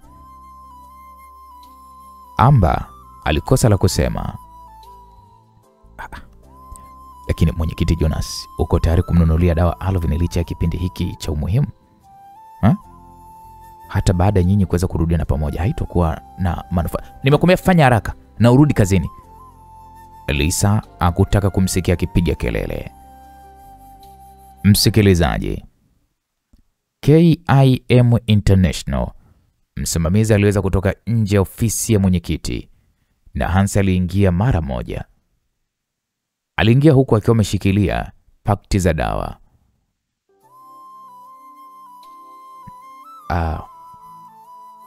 Bwana mkubwa Kimaro. Baada ya kumkabidhi Alvin ile dawa, Alvin alinua kichwa chake kutoka kwenye laptop yake na kuzitazama bila kujali, huku akiwa amekunja uso. Vipi Hans, mbona umenipa dawa nyingi hivyo? Mimi sio mdhaifu. Kuna hata chai ya tangawizi pia, inatosha sana kupambana na mafua. Unataka kuniua ndugu yangu midawa yote hiyo?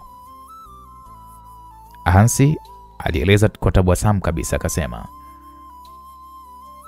bosi, sio mimi nilinunua hizi dawa. Alikuwa ni Bi Jonas ambaye alimwomba katibu wake kuzituma hizi hapa zije. Alvin alipigwa na butwaa kwa muda kabla macho yake kuwa meusi na kuangaza. Akamuuliza Hansi, wewe unachokisema ni kweli? Ndio. Katibu wake amezituma hapa. Wewe. Hansi alikuwa karibu kumwomba bosi wake achague zile ambazo zingesaidia kwa homa yake. Hata hivyo, kabla hajamaliza sentensi yake, Alvin alichukua chai ya tangawizi na kuiteremshia tumboni moja kwa moja. Baada ya kumaliza chai ya tangawizi, alitoa tabasamu la kuridhika kama vile alivyokuwa na kunywa. Ina ladha nzuri sana. Hansi alipigwa na butwaa. Je, ni nini? Hakuwahi kuona mtu mwingine akinywa chai ya tangawizi haraka hivyo. Na zaidi ya hayo, tangawizi ilikuwa imekaa hapo kwa muda mrefu. Kwa nini hakujisumbua kunywa kabla? Kabla Hansi hajapata fahamu zake, Alvin alikuwa tayari ameshafungua chupa, akanywa pamoja na vidonge vichache vya mafua. Hansi alipokuwa akimwangalia bosi wake akila aina kadhaa za dawa, akasema, bwana mkubwa Kimaro, sio lazima unywe kila kitu. Kuna aina 10 za dawa ziko hapa, na hakuna mtu atakayetumia dawa kama vile unavyofanya. Lisa alinunulia hizo dawa. Ni mara yake ya kwanza kufanya hivi, hajawahi kutokea kwenye maisha yake. Ni lazima ndithamini fadhili zake. Alvin alichukua kila aina ya dawa kama ilivyo. Hansi alishindwa kabisa cha kusema. Alvin alikuwa ni kama mjinga tu aliposikia kuhusu Lisa. Baada ya Hansi kuondoka, hakuweza kujizuia. Hansi Alimpigia simu Lisa na akamwambia, Bi Jonas, kwa nini umemnunulia bosi dawa nyingi hivi? Amezimeza zote. Okay. Hiyo ni nzuri, sivyo? Anaweza tu kupona mapema kwa kutumia dawa. Mwache tu ameze. Hakuna tatizo. Sasa tatizo hana homa wala tumbo. Alimeza kila dawa. Yaani kama vile anakula pipi au kama anakunywa chai bila kufikiria. Lisa alinyamaza. Hakujua kama Amba alikuwa amenunua dawa nyingi kiasi hicho. Yeye alimwambia anunue aina 2 tu za dawa. Ilionekana kuwa alikuwa amesahau kumwambia Amba kuhusu dalili za Alvin. Amba singeweza kununua kila kitu, sivyo? Hata dawa pia zingenunuliwa na kupelekwa. Alvin angetumia kila kitu bila hata kuzingatia dalili yake. Alifikiria kwamba alikuwa anakula pelemende. Kwanza mpaka Hansi mwenyewe akacheka kwa uchungu. Akamwambia, tafadhali hebu jaribu kumshawishi bwana mkubwa. Ikiwa atafanya hivi kwa siku nzima, atakuwa ni mgonjwa kwa kutumia madawa mengi. Hii si sawa kiafya. Kwa nini mtoto hajui jinsi ya kuangalia maelezo ya dawa kabla kuzitumia? Kwa sababu dawa hizo zimetoka kwako. Ni sawa na wanaume kuwapa wanawake chocolate. Ili mradi tu ni kutoka kwako. Hata kahawa chungu ingekuwa na, yani ingeonekana tu ina ladha ya utamu. Mwishowe Lisa ilibidi sasa apige namba ya Alvin.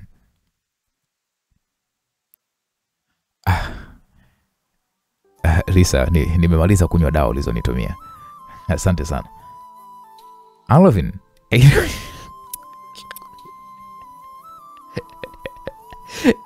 Ujamaa bwege sana.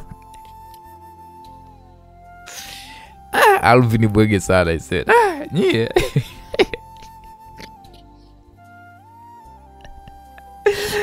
Sasa kameza madawa yote yale. Kwanza sauti ya Alvin ilikuwa ya upole kama vile upepo wa joto wa mwezi Mei. Ilifanya Lisa kwanza aone aibu. Lisa akamwambia, wewe, hakuna haja kunishukuru. Ni ishara shukrani kutoka kwangu kwa ushahidi ulionipatia asubuhi ya leo. Lisa aliweka uso wa ujasiri na kuyasema hayo. Alvin akamwambia, kwa hiyo dawa hizi zilikuwa ni zawadi za kunishukuru? Sauti ya Alvin ilishuka ghafla. Alvin mara moja ilibidi aseme, basi staki, nitamwomba Hansi zirudishe dawa zako. Sawa. Thawabu ninayotaka ni busu na sio madawa. Mimi naweza nikanunua dawa mwenyewe. Na usiniambie kwamba nibonyeze mdomo wangu wa juu na wa chini pamoja ili nijibusu mwenyewe. Sitaki kusikia hizo vitu. Nataka nibonyeze mdomo wangu na wa kwako. Hisia kukubusu ni ya utofauti. Alvin, kwani homoni za kiume ziliziba ubongo wako? Hapana. Nina kizunguzungu tu kutokana na mapenzi yako. Alvin aliposema hayo kwanza akacheka. Kwa vile alikuwa na mafua, koo lake lilikuwa limetoka sauti zaidi. Koo la Lisa likamkamba. Okay. Sawa. Hizo dawa hazina hesabu, sawa? Ninataka tu kukukumbusha kwamba huwezi kumeza dawa hovyo hovyo tu. Ikiwa unakohoa unapaswa kuweza kuchukua dawa ya kikohozi. Kwa nini umechukua dawa zote bila mpangilio? Unafikiri kwamba unakunywa nani, labda Coca-Cola au supu ya maharage, si ndio? Lisa, najua kwamba dawa haziwezi kunywewa tu. Lakini unajua ni mara yangu ya kwanza umeninunulia midawa. Sikutarajia kwamba ningeweza kupata matibabu haya katika maisha haya yote. Ninahisi kama ndoto. Ninapotumia dawa ambazo wewe umenipa, mimi moyo wangu unahisi mtamu. Kana kwamba labda unakaribia mpaka kuyeyuka. Inatosha. Nitanunua chakula cha mchana baadaye na kiletwe hapo. Angalau haitakuwa ni kosa langu ikiwa utapata shida kwa kula chakula kingi. Lisa alikata simu baada ya kumaliza kuongea. Ndani ya nusu saa, Alvin alipokea zawadi ya kifurushi cha chakula cha mchana kutoka kwenye hoteli kubwa ya nyota 5 iliyokuwa ipo karibu.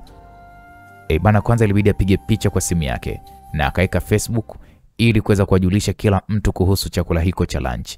Akasema lunch box tamu niloletewa na mtu fulani. Oh, ni tamu sana. Asante sana Lisa Jones. Wanamitandao ambao mwanzo walikuwa wakimtukana Lisa walienda kwenye post yake na kuanza kumlaani papo hapo. Wewe una aibu wewe. Ulishirikana na mke wa mtu mwingine na bado unathubutu kuonyesha Love Day hadharani. Wewe ndugu, amka wewe. Lisa huyo sio mwanamke mzuri huyo, hata alikuwa na uhusiano tata na Ethani. Achana naye. Huyo Lisa kakuloga nini wewe? Huyo Lisa wewe, Lisa bwana, Lisa.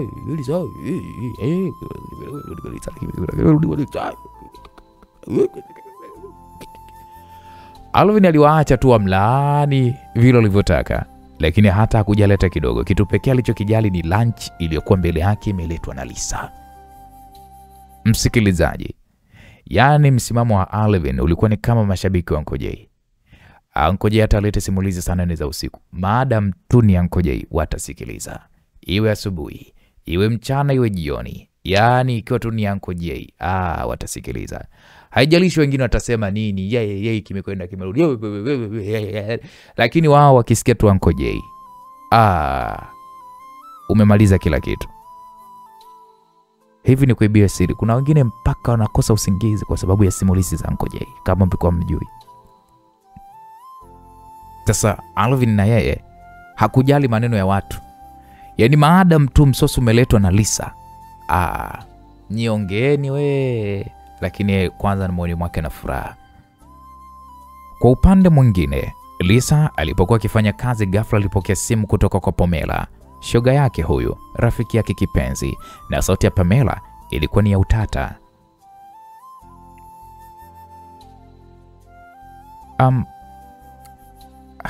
Unaendelea haraka sana na Alvin Sisi bado dada, hata hukuniambia. Pamela, nikwambie nini? Haya, acha kujifanya Lisa, kwa sababu kila mtu anajua kwamba ulimpa Alvin lunch mchana huu. Tena anasifia ni kitamu kabisa. Anataka unitumie na mimi pia lunch. Labda ni kwa sababu labda nina mimba, lakini kila kitu kinanipendeza kwa sasa. Naomba na mimi unitumie chakula. Pamela, umejuaje kuhusu hili? Alvin ameweka kwenye Facebook yake. Kwani ulikuwa hujui? Lisa alishangaa. Papo hapa kafungua Facebook yake na kutazama. Hakuwa na la kusema.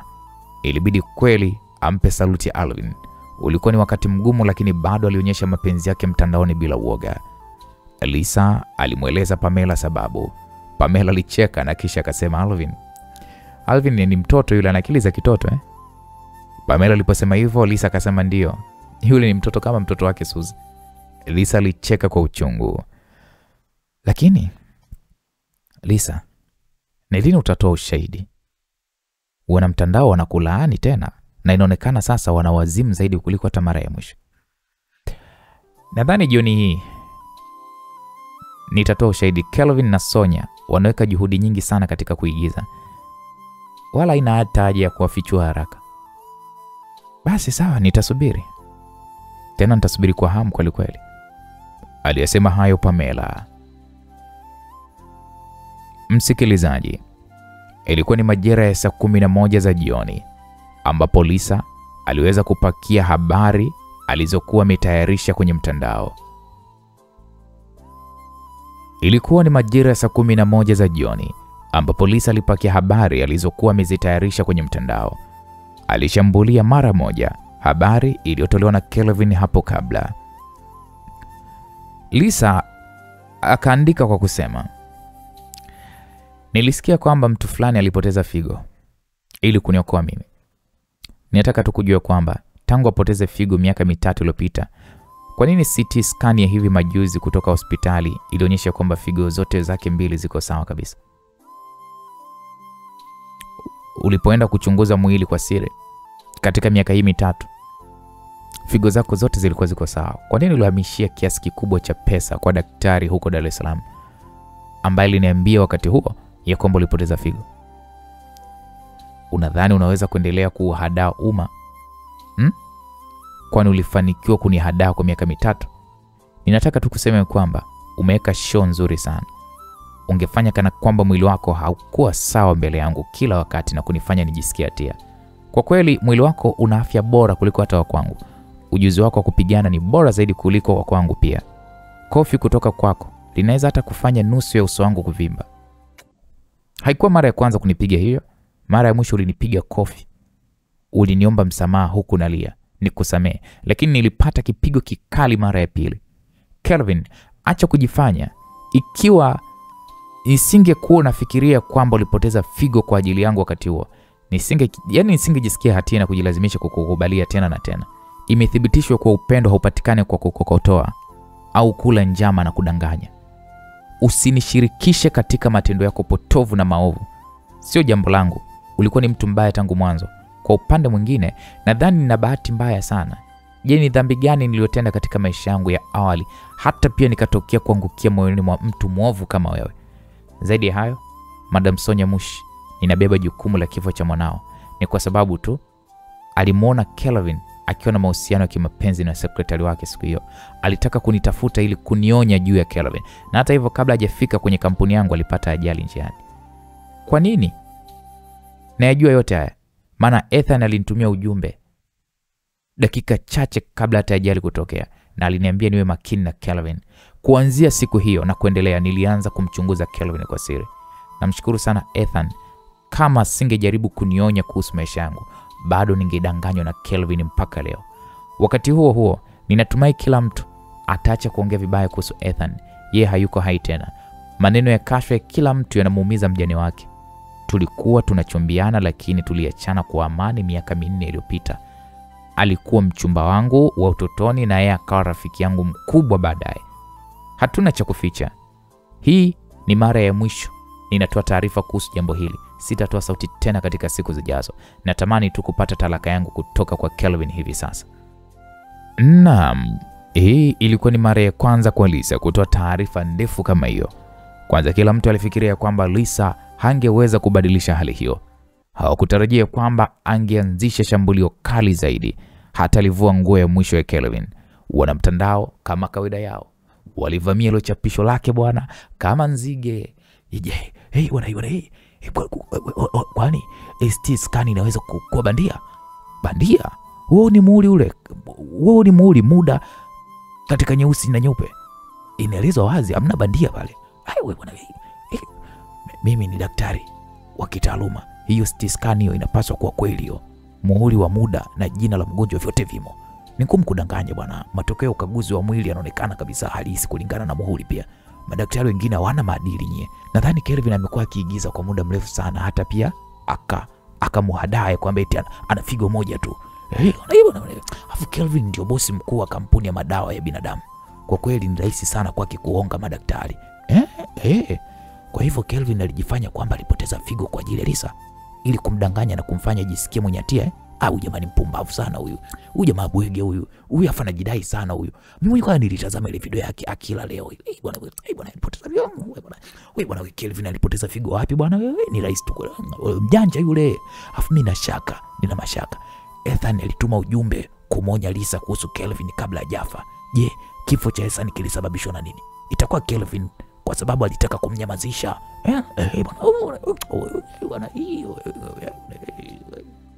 Mawazo ya mtandao yalizidi kuwa mabaya, na zaidi ya hayo, Lisa alifurahi sana kuona hivyo. Alifikiria kwamba pengine Kelvin angetaka kutapika damu wakati huo.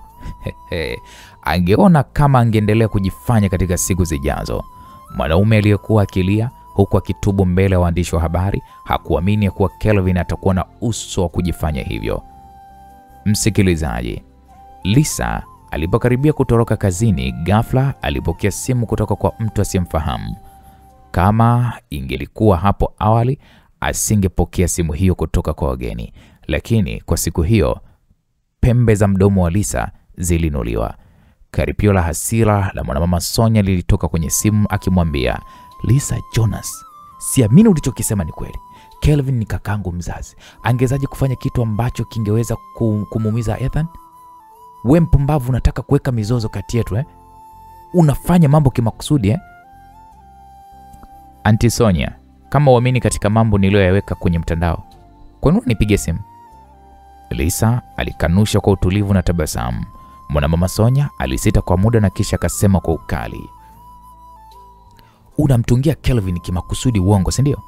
Ulisema Ethan alikutumia ujumbe kabla hajafa, lakini nilikuwa nimeangalia simu yake hapo awali. Hakuna rekodi zozote hata kidogo. Labda alifuta mara moja. baada ya kuituma. Fikiria, je, angethubutu kuweka kitu cha umuhimu kama hicho kwenye simu yake baada ya kuituma? Fikiria, Auntie Sonia, mimi najua wewe unipendi, lakini hata iweje, nilikuwa na Ethan tangu tukiwa wadogo. Tumefahamiana tangu tukiwa shule. Ingawa mambo mengi yalitokea hapo baadaye, urafiki wetu wa utotoni hauwezi kufutwa. Nimesikitishwa na kifo chake pia, na zaidi ya hayo, nimekasirishwa na jinsi kifo chake kilivyokuwa kibaya. Kuelekea mwisho, koo lake lilikuwa limetulia kidogo. Alikuwa amekasirika kweli kweli. Mwanamama Sonia alikasirika, akasema haiwezekani. Kelvin hatawahi kufanya jambo kama hilo, haiwezekani. Auntie Sonia, ngoja nikuulize. Je, Kelvin ana sura ya kiungwana moyoni mwako? Ulifikiri alikuwa ananipenda sana?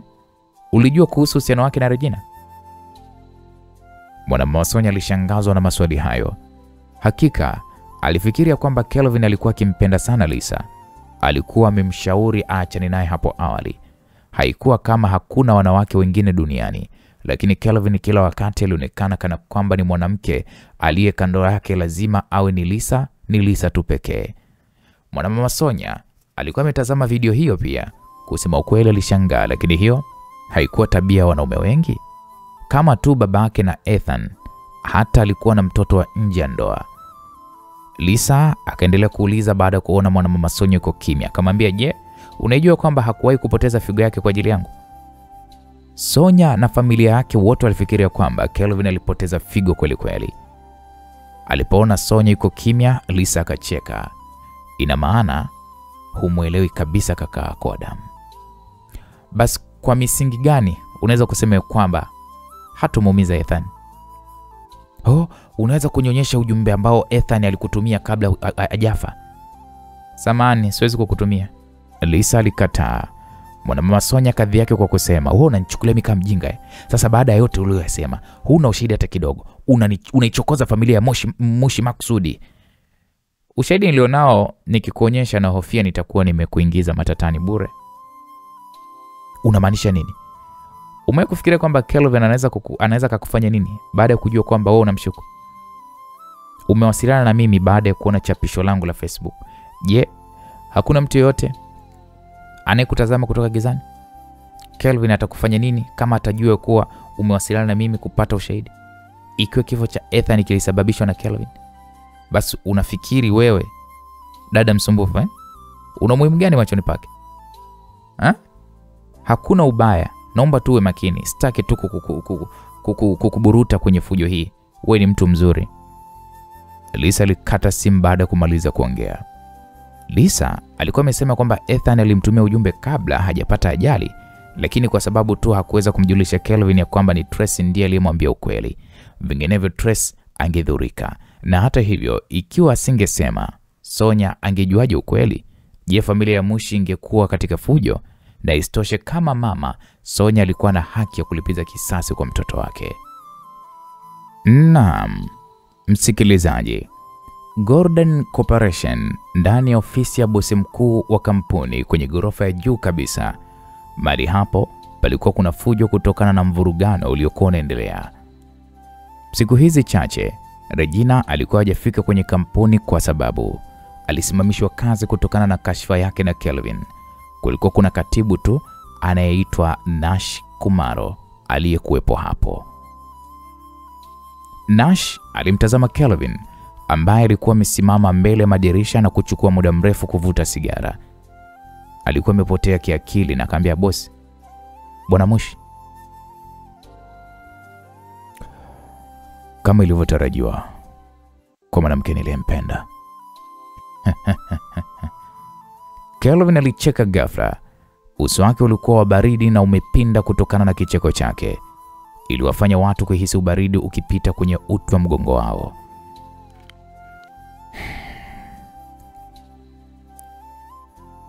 Ameweza kunivuta hadi hapa kwa utulivu na kuniharibu. Ameniharibia picha nzuri ambayo nimeijenga kwa makumi ya miaka. Kelvin alicheka, lakini kicheko cha huzuni. Nasha akatetemeka na akasema, basi alafu tufanyeje sasa? picha ya Golden Corporation imeshuka sana. Wafanyabiashara wengi wanaoshirikiana na sisi walipiga simu na kusema kwamba hawataki dawa ambazo kampuni yetu inatengeneza, na kila mtu hana imani tena na brand yetu. Na pia hospitali nyingi nchini Kenya, Tanzania na Uganda na hata nchi za Kongo, Malawi, Zambia na Rwanda na Burundi tayari zimetoa matangazo ya kwamba zitakataza madaktari wao kuagiza dawa zetu kwa wagonjwa. Kwa nini hili litokea? Kelvin aligeuka ghafla na macho yake yalikuwa yanatisha kweli kweli. Nani kafanya hivyo? Inapaswa kuwa familia ya Choka. Nasha aliyasema hayo. Unajua vile vile kwamba familia ya Choka inamiliki nusu ya hospitali za Kenya. Kwa neno kutoka kwa familia ya Choka. Dr. Chester Choka ndo amefanya mchezo. Kelvin alikodoa macho. Alikumbuka ya kwamba Chester na Alvin walikuwa ni marafiki wakubwa walioshibana. Chester ni mjanja sana. Kwa kweli alithubutu kwenda kinyume na mimi kwa ajili ya Alvin.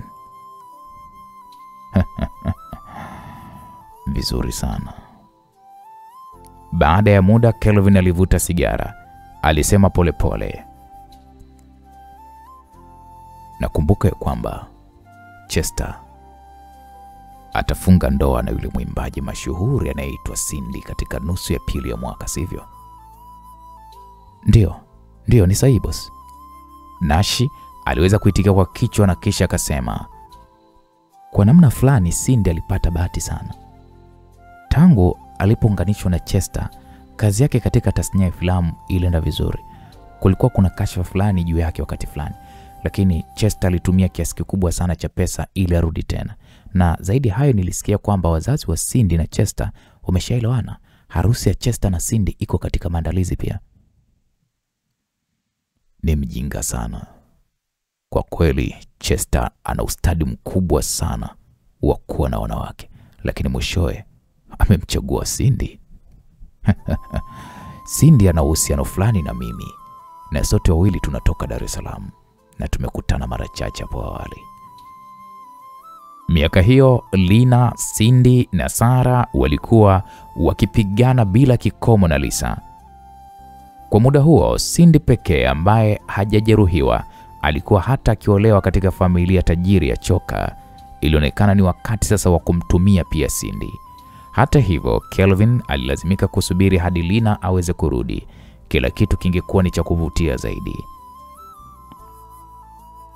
Bwana Mushi, tufanye nini sasa? Je, tunahitaji kutafuta msaada kutoka familia ya campus? Nasha aliuliza huku akihema, na ndipo Kelvin akasema, lazima tutafute msaada wa familia ya campus. Nisingeweza kuwa mtumwa wao kwa miaka mingi bure to. Kwa kuwa kila mtu amepata rangi zangu za kweli, basi katika siku zijazo sihitaji kujifanya tena. Nimechoka pia baada kujifanya kwa makumi ya miaka. Halafu dadangu yuko wapi? Unamzungumzia meneja Sonya? Yupo ofisini kwake. Kelvin alikodoa macho. Alikuwa karibu kusema kitu ghafla. Mtu aligonga pale mlango nje. Sonya aliingia kwa haraka sana na akasema, Kelvin, kila alichokisema Lisa ni kweli? Hukupoteza figo yako eh? Pole dada. Nilitaka kuwa pamoja na Lisa sana wakati huo. Naam, uso wa Kelvin ulibadilishwa mara moja na kuwa uchungu na wenye majuto. Nimekuhangaisha wewe na wazazi wetu. Unawezaje kusema ugonjwa juu ya hili? Hata asubuhi uliniomba nikusaidie. Si unajipiga tu mwenyewe sasa usoni, huoni hilo? Dada, sikutarajia kwamba Lisa angeweza kupata ushahidi haraka hivyo. Lakini dada, usiamini kamwe mambo yaliyosemwa kuhusu Ethan. Kelvin alisema huku akimtazama mwanamama Sonya kwa umakini. Kelvin, samahani. Hakika nilikuwa na mashaka kidogo sasa hivi. Nilienda hata kumpigia simu Lisa. Nikamuuliza ili kunionyesha ushahidi, lakini baada ya kumuuliza kwa muda mrefu, hakuweza hata kunionyesha ujumbe ambao Ethan alikuwa amemtumia kabla hajafa. Nilikaribia kuangukia uongo wake. Dada, ingawa Ethan aliniita mjomba, lakini sisi tulikuwa tumetengana kwa miaka michache. Siku zote nimemchukulia kama ndugu. Ningezaji kumuumiza kwa sababu hiyo? Je, una uhusiano gani na Regina? Huo ni ujinga kabisa.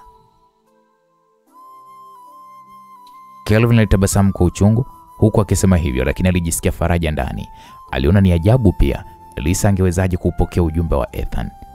Alikuwa ameiangalia simu ya Ethan hapo awali na hapakuwa na rekodi zozote. Sasa ujumbe uliendaje kwa Lisa?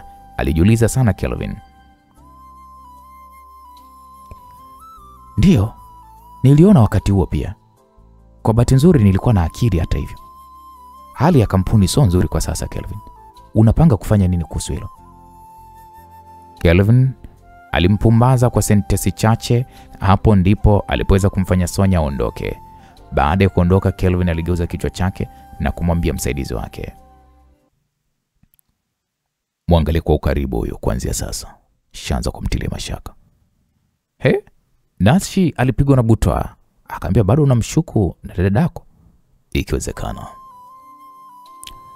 Hakuna ajali zinazotakiwa kutokea kwa wakati huo muhimu. Nimekuambia mchunguze huyo. Naam. Huko chini Sonya alikuwa amerudi ofisini kwake.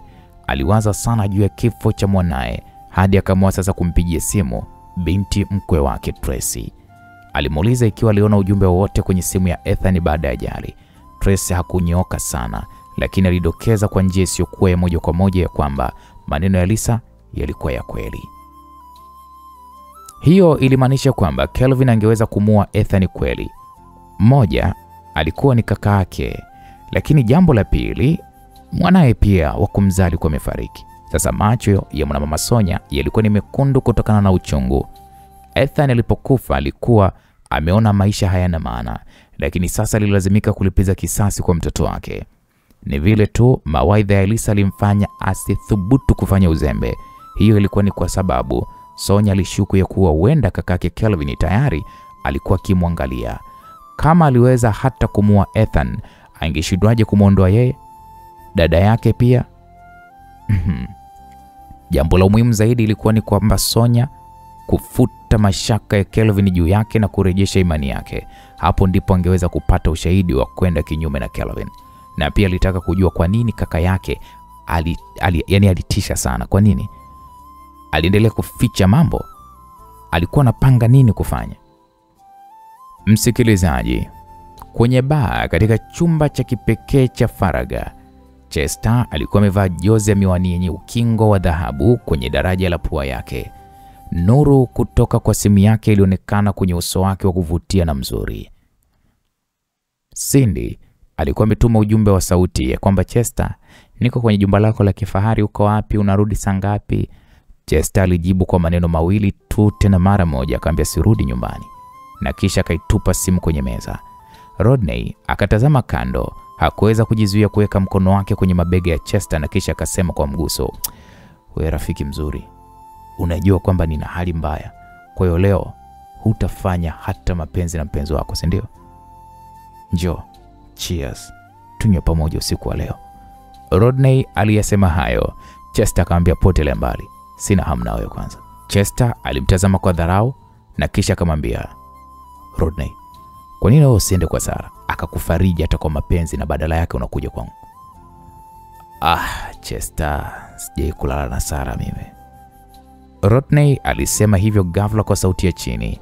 Chester alimtazama Rodney kwa sura ya ajabu akamwambia, wewe pia kwa hiyo hauna uwezo wa kufanya mapenzi, si ndio?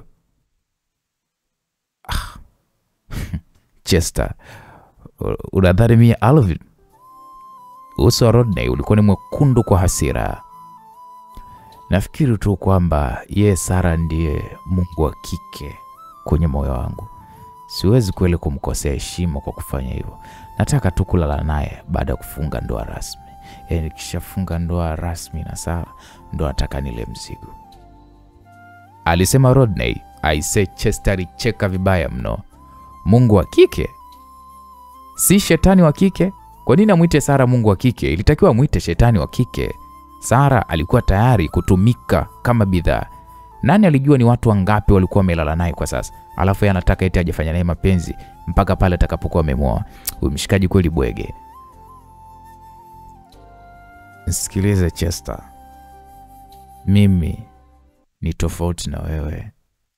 Mimi nimeokoka, nampenda Mungu, Rodney alisema huku akiwa ameshika glasi ya mvinyo. Kwangu mimi mapenzi ni tendo takatifu. Ingawa kwa kawaida napenda kujiburudisha kwa starehe kama hizi nje nini, lakini bado mimi ni mtu anayeshikilia tabia za kizamani na wanandoa tamaduni. Ndio maana mimi niliweza kutunza bikra yangu. Na kwenye hii dunia sijui, kwa hiyo huko Afrika Mashariki, Kenya, Uganda, Tanzania, ambao sisi wanaume tuko mabikra ni hao wawili.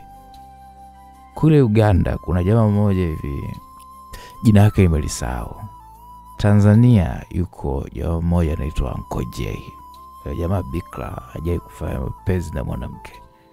Kenya huku nilikuwa mimi, lakini Pamela akaja kanilibia bikra yangu. Imetosha, hebu acha kuongea. Chester alikosa la kusema. Kwa kuwa upendo wako ni mtakatifu, sawa? Kwa nini usiende kumtafuta mpenzi wako? Badala yake unaendelea kuniita hapa tunakunywa pombe. Macho ya Rodney yalififia. Chester, sikilize basi. Sara amekuwa na shughuli nyingi siku hizi. Wagonjwa wengi wanahitaji matibabu ya kisaikolojia hospitalini.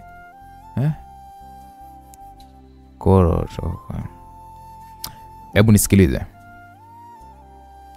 Chester hakuamini hata kidogo. Labda ni kwa sababu Sara alimdharau Rodney, labda kufukuzwa kutoka kwa familia ya shangwe ndio maana atakutaka kumpa mzigo. Chester, nikusikilize nini wana? Sauti yako ni nini kwani? Wewe mimi uniamini Chester? Rodney hakuwa na furaha. Mimi sijasema chochote hata hivyo. Chester alikunywa mvinyo. Wale marafiki wakubwa wawili walikaa pale kwa muda mrefu sana na ghafla walihisi kuchoka mno. Mwishowe walipendekeza kubadilisha ukumbi na kwenda kula chakula cha jioni. Walipotoka tu kwenye chumba cha faraga, mara Rodney alimwona Sara akiingia kwenye lifti. Kiuno chake kilikuwa kimezungushiwa na mkono wa mwanaume mnene kidogo. Mwanaume huyo alikuwa amesema jambo ambalo lilimfanya Sara acheke kwa furaha. Mwanaume huyo aliinama chini na kuinamisha kichwa chake karibu kabisa na kumbusu Sara kwenye midomo yake. Rodney aliliona hilo tukio, alipigwa na butwa. Aliweza kukisia sauti za ngurumo akilini mwake. Hakuthubutu kuamini kwa nini mwanamke ambaye alikuwa akimpenda wakati wote ambusu mwanaume mjanja kama huyo. Je, hakuwa mpenzi wake? Je, hakusema ya kwamba alikuwa akifanya kazi kwa saa za ziada hospitalini? Sasa ilikuwaje hivi? Chester alifuata macho ya Rodney na kutazama mwitikio wake. Ulikuwa wa haraka. Alitembea kwa hatua ndefu na kuzuia milango ya lifti iliyokuwa karibu kufungwa. Sara ambaye alikuwa akipigwa busu na mwanaume huyo kwenye kumbato lake, alipomwona Chester kutoka kwenye kona za macho yake alishtuka sana hivi kwamba mpaka kapiga kelele. Haraka akamsukuma huyo mwanaume. Sara. Rodney naye akaja. Alionekana ni kama aliyeyayuka.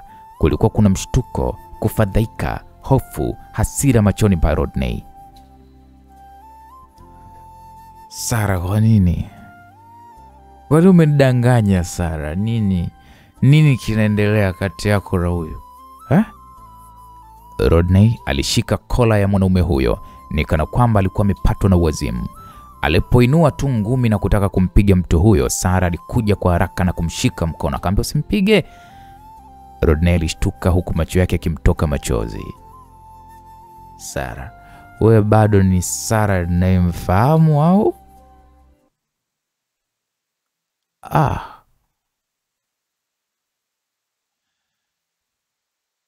Hivyo mpumbavu, unathubutu vipi kunipiga? Potelea mbali. Mtu huyo mnene alimfukuza Rodney na alisema kwa hasira, wewe unajua mimi ni nani? Una hamu ya kifo eh? Mtu huyo aliendelea kumuuliza Rodney na Rodney akasema, wewe ndio unaitaka kifo msheze, tembea na wake za watu. Rodney alifadhaika, mwangaza wa mauaji uliangaza machoni pake, na hata hivyo alizuiwa na Dr. Chester. Akasema, Rodney, tulia. Huyu ni Karim Kesi wa Heloise Investment Group, kwa hiyo tulia mzee. Naam, Rodney alipigwa na butwaa. Hakuwa na mawazo sana kwa sababu alikuwa amekasirika muda huo. Ni wakati huo tu ndipo alipoweza kugundua kwamba mtu huyo hakuwa mgeni machoni pake. Aliwahi hata kukutana naye hapo awali alipoweza kujiunga na mikutano mbalimbali ya kibiashara hapo awali. Karim Kesi akasema, bwana Choka, una jicho zuri sana.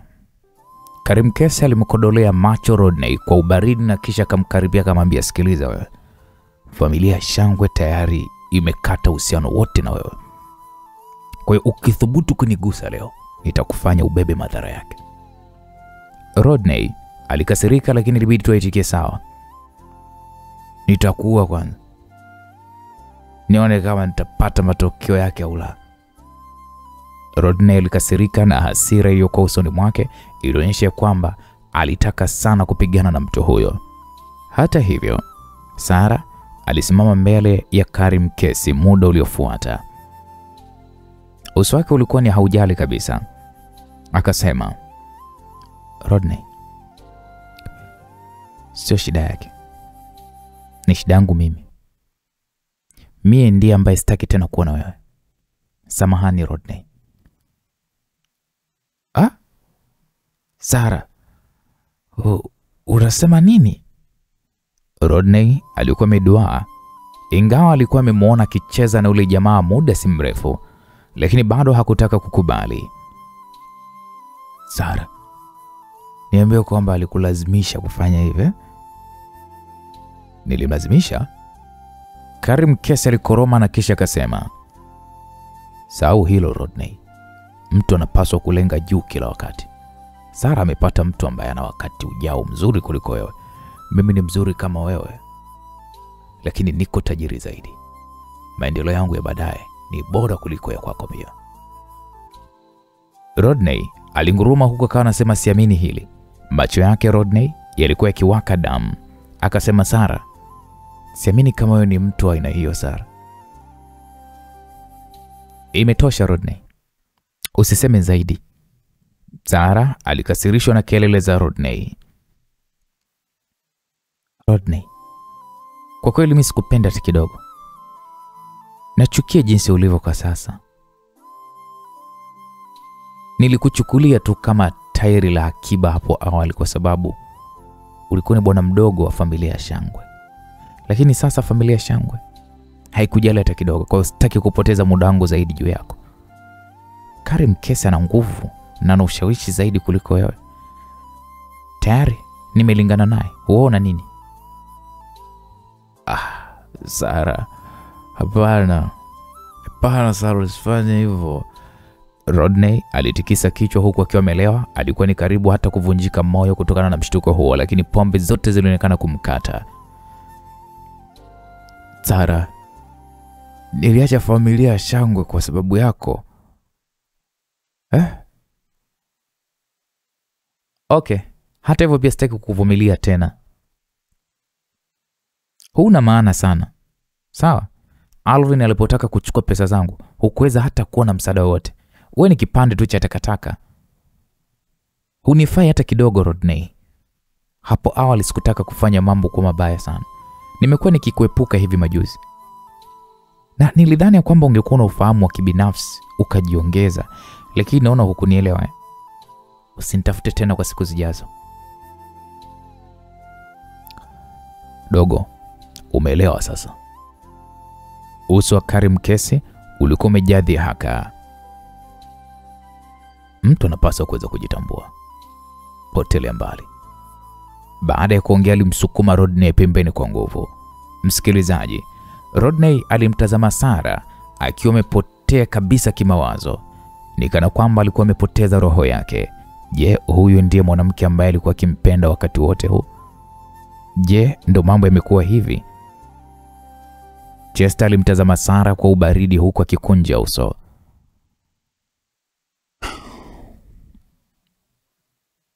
Sara, unajua kwamba ingawa Karim Kesi ameachana na mkewe, ana mtoto wa kike? Akiwa ametazamana na Chester, Sara alitetemeka, na hata hivyo bado alijilazimisha akasema kwamba najua, lakini unafikiri ninaweza kuolewa na bwana mdogo wa familia tajiri na sifa yangu ya sasa? Rodney hanifai. Karim Kesi ni mzuri, ana nguvu na ana ushawishi. Rodney atanipa nini? Okay. Sawa. Angalia tu Sara, natumai kwamba hutojutia hili na kumsumbua Rodney katika siku zijazo. Dr. Chester aliachia mkono wake kwenye milango ya lifti, ambayo lifti hiyo iliweza kufungwa sasa. Watu wawili walikuwa kwenye lifti hawakuweza kuonekana tena.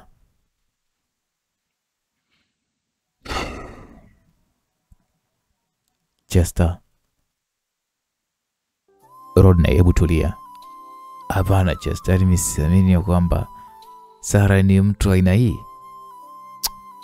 Siamini bro, siamini. Wanawake wabaya sana. Rodney alirudi kwenye fahamu zake na kujikwaa. Alitaka kuwafuata, na hata hivyo Chester alimshika mkono akamwambia, sikiliza Rodney, hebu jiondoe mikononi mwa Sara. Kwa vyovyote vile, wewe ni rafiki yangu mzuri. Je, bwana mdogo wa familia ya Shangwe anahitaji kuweza kupoteza sehemu ya mwisho ya kiburi chake kwa mwanamke? Hebu achana na yule, sio mwanamke. Aliyesema hayo Dr. Chester, na ndipo mwili wa Rodney ulisimama pindi alipokuwa amekaribiwa. Alitazama milango ya lifti akiwa ameduaa, ni kana kwamba alikuwa amepoteza kitu ambacho alikuwa kikipenda zaidi. Alikuwa katika hali ya uchungu na kujiona yuko hoi kweli kweli. Chester alisema kwa upole, Rodney, nilikudokeza mimi hapo awali kwamba Sara si rahisi. Unadhani kwa nini Alvin hakumtaka mwisho alimwacha? Kwa sababu aliona hali halisi ya Sara. Hebu fikiria juu yake. Fungua akili yako. Iwapo Sara hakuwa mwanamke mpuzi, mchoyo, kwa nini anapigana kwa nguvu zake zote ili kuweza kufungua kesi ya kuzuia bilioni 10 za Alvin? Sara hayuko tayari hata pia kumrudisha Alvin, hata senti kumrudishia hataki. Wewe ndiye mkaidi na hauwezi kuona rangi zake halisi yule Sara. Tumia ubongo wako na ufikirie juu ya Sara. Chester alimchana makavu live Rodney. Mtazamo wa Sara kwako ulibadilika baada ya familia ya Shangwe kukata mahusiano yote na wewe hadharani. Aliweza kulala na Hisani Gaddafi alipokuwa akichumbiana na Alvin. Vivyo hivyo anaweza pia kukudanganya hata baada ya wewe kukuchumbia. Hivi unaelewa kwa nini familia yako iliendelea kukukatalia wewe kuwa na Sara? Je, ni kwa sababu tu hawakumpenda Sara? Hapana. Familia ya Shangwe sio watu wasiokuwa na akili, sio wajinga, usiochukulia hivyo familia yako. Ilikuwa ni kwa sababu waliona kupitia asili ya kweli ya Sara. Kuruhusu mtu kama huyo kuolewa katika familia ya Shangwe kungeharibu sifa zote za Shangwe. Hakuna mtu anayempenda Sara, hakuna. Hivi Rodney, unajua ni kwa nini sikukwambia mapema maneno haya hapo awali? Kwa sababu nilikuwa tayari nimehisi muda mrefu uliopita. Mwanamke kama Sara hatoridhika na kuolewa na boss wa Osha Corporation. Huyu binti huyu alikuwa anataka kupanda juu, kuwa na watu maarufu zaidi, wenye uwezo, wenye kipesa, sio wewe. Maneno ya Chester yalikuwa kama vile mabomu, yalilipuka moja baada jingine katika kichwa cha Rodney. Uso wake mzuri kwanza ulibadilika rangi kwa kweli. Si kwamba hakuwa amewahi kuona mabadiliko ya Sara. Wakati mwingine alihisi pia kama vile anapenda sana pesa, na hata hivyo alipouza kadiri alivyoweza. Ni kwa sababu alimpenda. Ni kwa sababu alimpenda sana. Hakutarajia kwamba upendo wake usiokuwa na ubinafsi ungekanyagwa naye tena bila hata ya huruma. Chester akamwambia Rodney, sikiliza, twende. Nitakusindikiza kunywa hadi tutakapoweza kushuka usiku wa leo. Chester alipapasa mabega ya Rodney.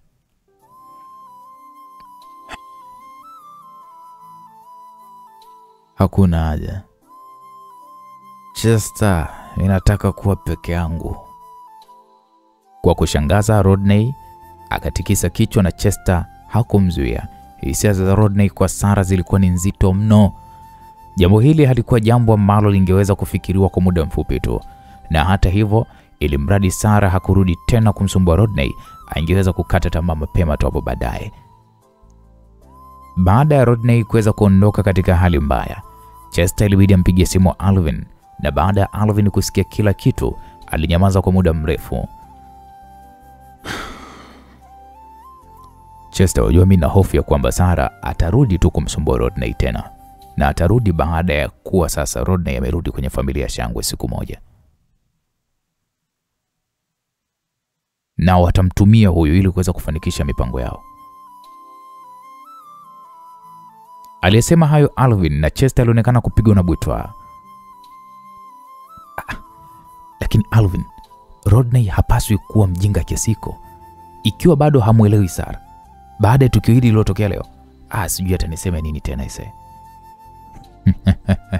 Chester, tutegemee Rodney atarudiana na Sara, ndugu yangu.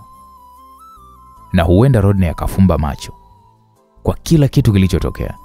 Yule Sara sio mjinga. Huo ni mtego tu ameuweka ili Rodney arudi kwenye familia ya shangwe. Alafu pia Sara arudi tena kuona Rodney. Alvin alizungumza kwa dhati kabisa, na alikuwa na uzoefu wa kibinafsi katika hili. Baada ya yote akamwambia Chester, by the way, asante pia kwa kusaidia swala hili kuhusu Kelvin kwa wakati huu. Okay, Alvin. Ingawa nimearifu kila hospitali kuu, nadhani hii itakuwa ni ya muda tu. Ikiwa Kelvin ataipata familia ya campus kumsaidia, ninaamini atakuwa na njia kuu ya kuondokana na mzozo. Tutachukua hatua moja baada nyingine. Naelewa hilo Chester, wala tasijali. Naam, baada ya Rodney kuweza kuondoka pale hotelini, kiukweli hakujua aelekea wapi. Aliendesha gari lake peke yake kwa muda mrefu na hatimaye alienda mahali ambapo Sara alifanya kazi. Huwezi kuamini msikilizaji nikikwambia kwamba Rodney alikaa nje kwa siku nzima. Majira ya saa 4 hivi kamili za asubuhi, Sara alirudishwa kwa gari aina ya Bentley. Alimwona Sara akiwa ameinama na kumpa Karim Kesi busu la mdomoni baada ya kushuka kwenye hilo gari. Kitendo hiko kilimfanya Karim Kesi kuweza kunguruma kwa kicheko. Rodney aliwatazama, aliwakazia macho mpaka macho yake yakawa kama vile anatokwa na damu. Alishuka tu kwenye gari Sara, na baada ya hapo lile gari Bentley liliondoka. Rodney alimtazama sana Sara kwa kukata tamaa. Alimuuliza Sara, kwa hiyo ulikuwa naye usiku mzima wewe jamaa? Wewe vipi wani? Sara alipitisha vidole vyake kwenye nywele zake. Alikuwa ni mvivu sana kukabiliana na Rodney.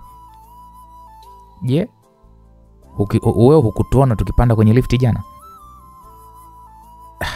Sara, umekuaje hivi Sara?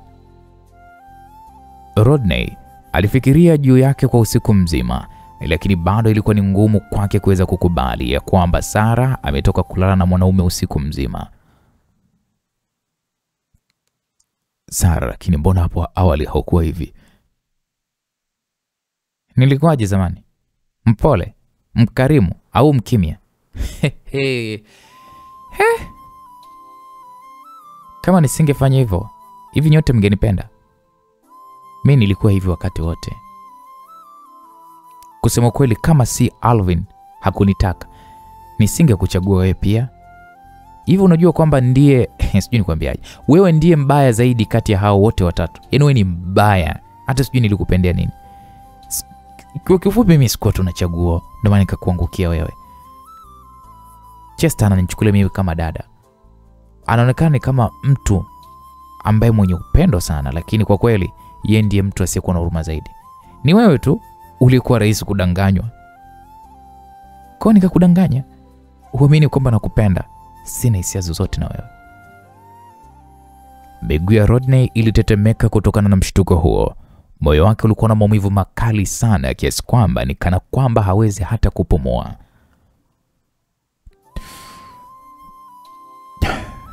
Sara, kwa hiyo ilikuwa ni nzuri sana kwako kuendelea kuigiza karibu na mimi, si ndio? Kwa ni lazima ni kweli. Nilikuwa na kuigizia, lakini sasa hivi sitaki kukuigizia tena. Nisikilize Rodney Shangwe, wewe ni mjinga.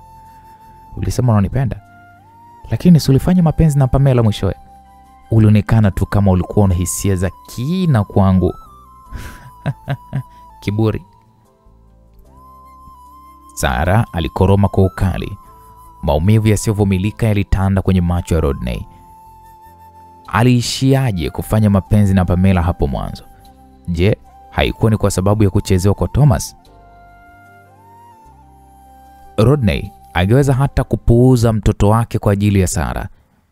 Alipoteza familia yake, lakini mwishowe alidharauliwa na kumdhalilisha. Je, hiyo ndio ilikuwa ni malipo? Sara, je, ni kwamba madaraka na pesa ndio muhimu sana kwako? Tayari una bilioni 10. Watu wengi hawawezi kupata pesa nyingi kiasi hicho hata baada ya kufanya kazi kwa maisha yao yote. Bilioni 10 nyingi? Ni nyingi sana. Wewe unaota wewe. Hujue kwamba Karim Kesa na bilioni 100 chache. Na wewe je, una nini? Wewe hata si tajiri kama mimi. Bado unataka kunioa?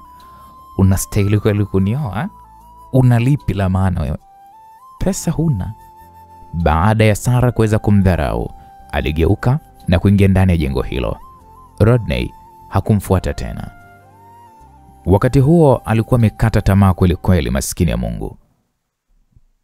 Kiukweli, mapenzi yasiyostahiliwa ambayo yalianza tangu jana wake na yalidumu kwa zaidi ya miaka 10, mwishowe aligundua kwamba mtu ambaye alikuwa amempenda kimya kimya alikuwa ni mwanamke mbaya sana katika maisha yake yote.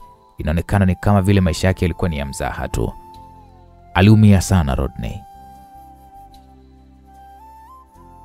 Siku chache zilizofuata, Rodney hakwenda popote, maskini ya Mungu. Hakwenda kwenye kampuni. Hakutoka nyumbani kwake.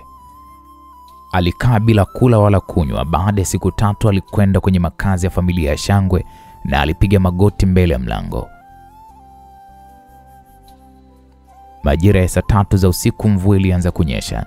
Kulikuwa kuna watu wengi wameketi sebuleni kwenye nyumba ya familia ya Shangwe, na hata hivyo hakuna aliyesema neno. Ilikuwa ni kimya sana, hata sauti ya sindano ikidondoka tu ilikuwa inasikika. Baba, mwanamama Wendy alimtazama mzee Shangwe kwa wasiwasi. Unataka nirudishe maneno niliyoyasema? Mzee Shangwe alimkazia macho. Hilo silo ambalo mimi namaanisha. Mwanamama Wendy alizungumza hayo. Lakini baada ya yote, Rodney ni nyama na damu ya familia ya Shangwe. Jua lilikuwa kali wakati wa mchana, na sasa kunanyesha. Nilisikia kutoka kwa Chester kwamba Rodney hajala wala kunywa siku hizi chache. Huenda hataweza kustahimili. Basi mwacheni. Mwambie potee. Mimi sitaki kumuona Rodney hapa kwangu. Mzee Shangwe alisimama. Alipofika kwenye ngazi, aligeuza kichwa chake na kusema, hebu tuone kama atapiga magoti hadi kesho asubuhi. Tawanyikeni. Kila mtu aliweza kufukuzwa. Mwanamama Wendy alilala kwa shida sana usiku huo. Alikuwa anamfikiria sana kijana wake Rodney. Alipoamka siku iliyofuata, Rodney alikuwa bado amepiga magoti pale nje. Baada ya mzee Shangwe kuweza kuamka, aliamuru mtu amwingize Rodney ndani. Rodney kweli alikuwa amepiga magoti kwa siku moja na usiku mzima. Isitoshe ni kwamba hakuwa amekula wala kunywa kwa siku chache. Uso wake ulikuwa umepauka sana, miguu yake ilitetemeka alipokuwa anatembea pia, na hata hivyo alijilazimisha kwa nguvu zake zote. Baada ya kuingia ndani, Rodney kwanza alipiga magoti mbele ya mzee Shangwe. Macho yalikuwa ni mekundu na akaambia, babu samani, nilikosea hapo nyuma babu, naomba unisamehe. Niliyasikia maneno yako, lakini sikuyasikiliza. Nilimpenda mtu mbaya babu. Nilikuwa kipofu, nilidhani ya kwamba takataka ni hadhina, naomba unisamehe babu. Baada ya mzee Shangwe kuweza kuchukua mkate polepole, akasema, endelea kupiga magoti. Hili tutalizungumza baadaye, baada ya Pamela kuweza kuwasili hapo. Rodney alishikwa na butwa, alichanganyikiwa kwa muda, na Jason alikubali na kutikisa kichwa akasema, yeye ni sehemu ya familia ya Shangwe sasa. Kwa tunapaswa kuweza kusubiri hadi kila mtu aweze kuwepo. Na tayari nimemwomba Ian amchukue. Baadaye hakuna mtu katika familia ya Shangwe aliyesema chochote. Kila mtu aliweza kukusanyika mezani, wakila kifungua kinywa. Hakuna aliyejali kuhusu Rodney ambaye alikuwa amepiga magoti sakafuni. Rodney alikuwa hajala kwa siku chache hapo awali. Hakuwa na hamu ya kula, na hata hivyo baada ya kuona kiamsha kinywa ambacho mpishi wa familia ya Shangwe alikuwa amekitayarisha, tumbo lake la ajabu lilianza kulegea huku akivuta harufu hiyo. Alikuwa na njaa kali kusema kweli, na tumbo lake hata pia likatoa sauti ya kunguruma ambazo alishindwa kuzizuia. Hata hivyo ilikuwa ni kana kwamba kila mtu asingeweza kusikiliza hata kidogo. Dakika 40 baadaye, Ian na Pamela waliingia pamoja. Ian alivaa suruali ndefu nyeusi iliyounganishwa na shati nyeupe. Pamela alivaa mavazi ya kijani kibichi, na kwenye mabega yake kulikuwa kuna cardigan nyeupe iliyokuwa imeunganishwa. Walifanana kwa umri kusema ukweli. Mmoja wao alikuwa ni kijana alionekana ni msafi na mpole, huku mwingine akifanana na mrembo mchanganyiko. Kwa mtazamo wa kwanza walionekana ni kama wanandoa wazuri kati ya Ian pamoja na Pamela. Rodney aliona aibu alipokuwa amewatazama. Alikuwa ni bwana mdogo wa juu na mwenye nguvu wa familia ya Shangwe. Hakutarajia ipo siku angekuwa amepiga magoti huku akimwangalia Pamela. Lakini zaidi ya hayo, alikuwa amepiga magoti kwa siku moja na usiku mzima. Alipigwa jua la mchana na upepo wa usiku na hata kunyeshewa na mvua usiku. Muonekano wake ulikuwa ni wa kutisha. Hakika, wakati macho ya Pamela alipomzunguka kulikuwa kuna chuki ya wazi machoni pake. Pamela, upo hapa umekula kifungua kinywa. Mzee Shangwe alipunga mkono huku akitabasamu. Si ulisema kwamba mara ya mwisho ya kwamba unapenda kula scones anazotengeneza Auntie Laila? Nilimuuliza kutengeneze. Bado zina joto kali. Asante babu. Pamela alichukua kiti chake cha kawaida. Alianza kula scones taratibu na kisha akawa anashushia kwa chai ya maziwa. Baada ya Rodney kuona hivyo, kiukweli alijisikia unyonge zaidi. Baada ya kuzaliwa, alikuwa ni maarufu katika familia ya Shangwe. Alikuwa ni kipenzi cha kila mtu popote alipokwenda. Lakini sasa alikuwa amejiharibia kwa kila kitu. Rodney aliita kwa upole akasema, babu. Ilikuwa ni kama mzee Shangwe hatimaye alikumbuka kuwepo kwa Rodney hapo. Akamwambia Pamela kwamba, Pamela, hivi una hamu sana ya kujua kwa nini alirudi ghafla na kupiga magoti na kuomba msamaha? Alitupwa na Sara siku chache zilizopita. Babu, mbona sio ajabu? Ndiyo, sio ajabu, sivyo? Sio ajabu alirudi ghafla pia. Lazima anachukulia mahali hapa kama hoteli. Anaweza kakaa hapa akitaka kuondoka, asipotaka tena ni yeye. Ninyi vijana siku hizi mpo huru sana kuhusu mnachokitaka na msichokitaka. Na hata hivyo pia unaweza kumfanya arudi mapema au baadaye, ikiwa tu tutamuomba na kumjali. Sawa? Kichwa cha Rodney kilikaribia kuzikwa kifuani mwake kutokana na kejeli za babu huyo. Alikuwa na aibu sana. Babu, ni sawa. Hata kama hutoniruhusu nirudi kwa familia ya Shangwe, ni sawa babu. Ninapiga magoti hapa leo kwa sababu mimi nataka kukiri makosa yangu babu. Mimi nataka tu kuomba radhi nyote kwa ujinga wangu hapo awali ambao nilifanya. Mimi nilikuwa ni kipofu hapo awali. Samahani. Samahani sana. Wendy akahema. Mzee Shangwe akadhihaki. Ngoja nikuulize. Kama si Sara asingekuacha, je, ungelijua ukweli? Ungeweza hata kwenda kinyume na sisi maisha yako yote kwa ajili ya Sara? Yaani wewe kama usingeachwa na Sara usingerudi hapa. Sasa sisi kuna haja gani ya wewe kukusamehe?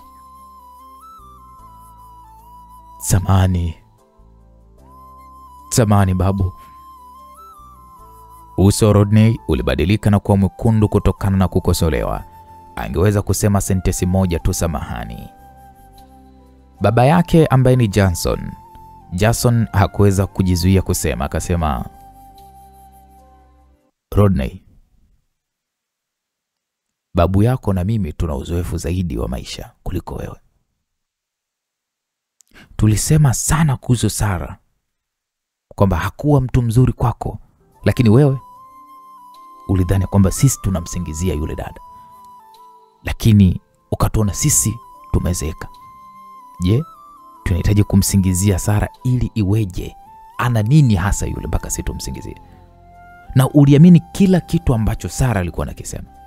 Sisi tumekulea, lakini ulikuwa uko tayari kutelekeza sisi wazazi wako tulokulea. Ulikuwa uko tayari kuambatana na mwanamke. Baba, sitafanya tena siku zijazo, nimekosea. Rodney aliona aibu kabisa kutokana na kukaripiwa. Sijawahi kufikiria mimi kuacha nyie. Nilifikiria kwamba ningeweza kutimiza wajibu wangu kama mwana tena baada ya muda, wakati ambapo hasira yako ingepungua.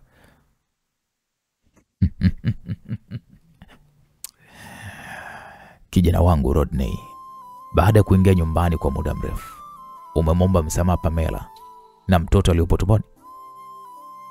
Zamani ulimlazimisha aende hospitalini kutoa mimba kwa sababu ya Sara. Yule mtoto karibia afe. Wewe punda usiokuwa na shukrani, unaanzaje leo kuomba msamaha? Uso wa Rodney ulipauka kutokana na kukemewa. Alikumbuka picha ya ultrasound ambayo Chester alikuwa amempa. Mtoto huyo alikuwa karibu kutoweka. Alipokuwa akifikiria jambo hilo, alifikiria kwamba hapo awali alikuwa ni mkatili sana. Macho yake taratibu yalisogea kuelekea alipokuwa Pamela. Pamela ambaye alikuwa anakula scones zake taratibu, hakutarajia kwamba angehusika katika mabishano hayo. Haraka sana akaweka uma kwenye kikombe cha chai na kisha akasema kwa umakini, sio lazima uniombe msamaha. Mtoto aliyepo tumboni mwangu hana uhusiano wote ule na wewe. Midomo ya Rodney ikasogea kukusema, Pamela, hapo zamani, nyamaza. Hapo, ishi hapo. Pamela aliinua mkono wake, aligeuza kichwa chake kwa mzee Shangwe na kisha akasema, babu, ingawa sielewi kwa nini uliniitia hapa, lakini bado tunataka kuweka wazi baadhi ya mambo. Kila kitu kilichotokea kati yangu mimi na Rodney hapo awali kilitokea kimakosa. Tayari sikuwa na hisia kwa mtu huyu asiyewajibika kabisa tangu alipoweza kunilazimisha kutoa mimba. Sina maoni kama anataka kuweza kurudi kwenye familia ya Shangwe, lakini mtoto wangu hata kuwa na uhusiano wowote ule naye kwa sababu tu hastahili. Alisema hivyo kwa utulivu sana na bila hata ya kujali. Uso wa Rodney ulijawa na joto baada ya kusikia maneno hayo. Alitamani sana kuchimba shimo na kujifukia ndani yake. Babu, mimi nimemaliza kula. Bado na mambo ya kufanya hapo baadaye. Kwa hiyo mimi nitaondoka kwanza. Pamela alisimama kwa maridadi na utulivu. Sister, ukuendesha gari kuja hapa, acha mimi nikupeleke. Ian alimfuata baada ya Pamela kuweza kunyanyuka, na ndipo mwanamamba Wendy alisema kwa hisia, akasema sikutarajia uhusiano wa Ian na Pamela kuwa mzuri hivi. Nathan akasema ndiyo kabisa. Ni mbaya sana Pamela, tayari ni mjamzito. Vinginevyo sielewi kwa nini Pamela aliharibiwa na wewe Rodney. Yaani wewe ulikuwa ni ile rundo la takataka wakati huo. Baba mdogo.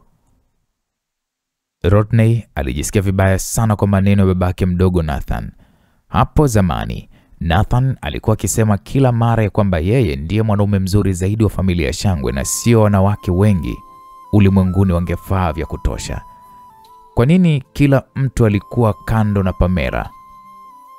Kwa kupepesa macho, mzee Shangwe aliingilia kati akasema, baba yako mdogo yuko sawa kabisa.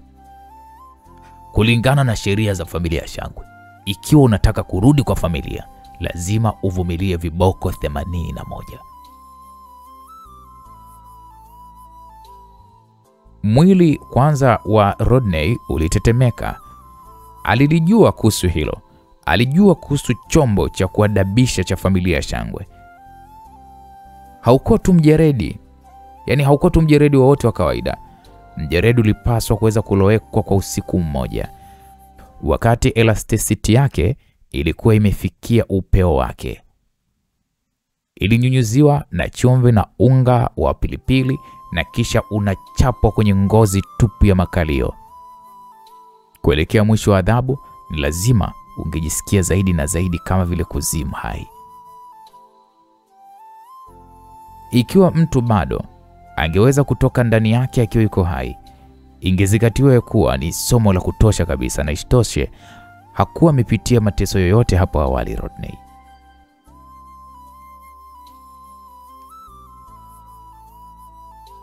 Unaweza kuchagua kurudi au la,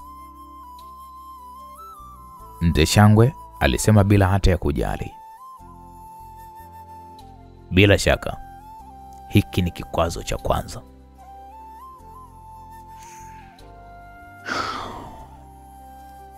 Babu, inaweza kuwa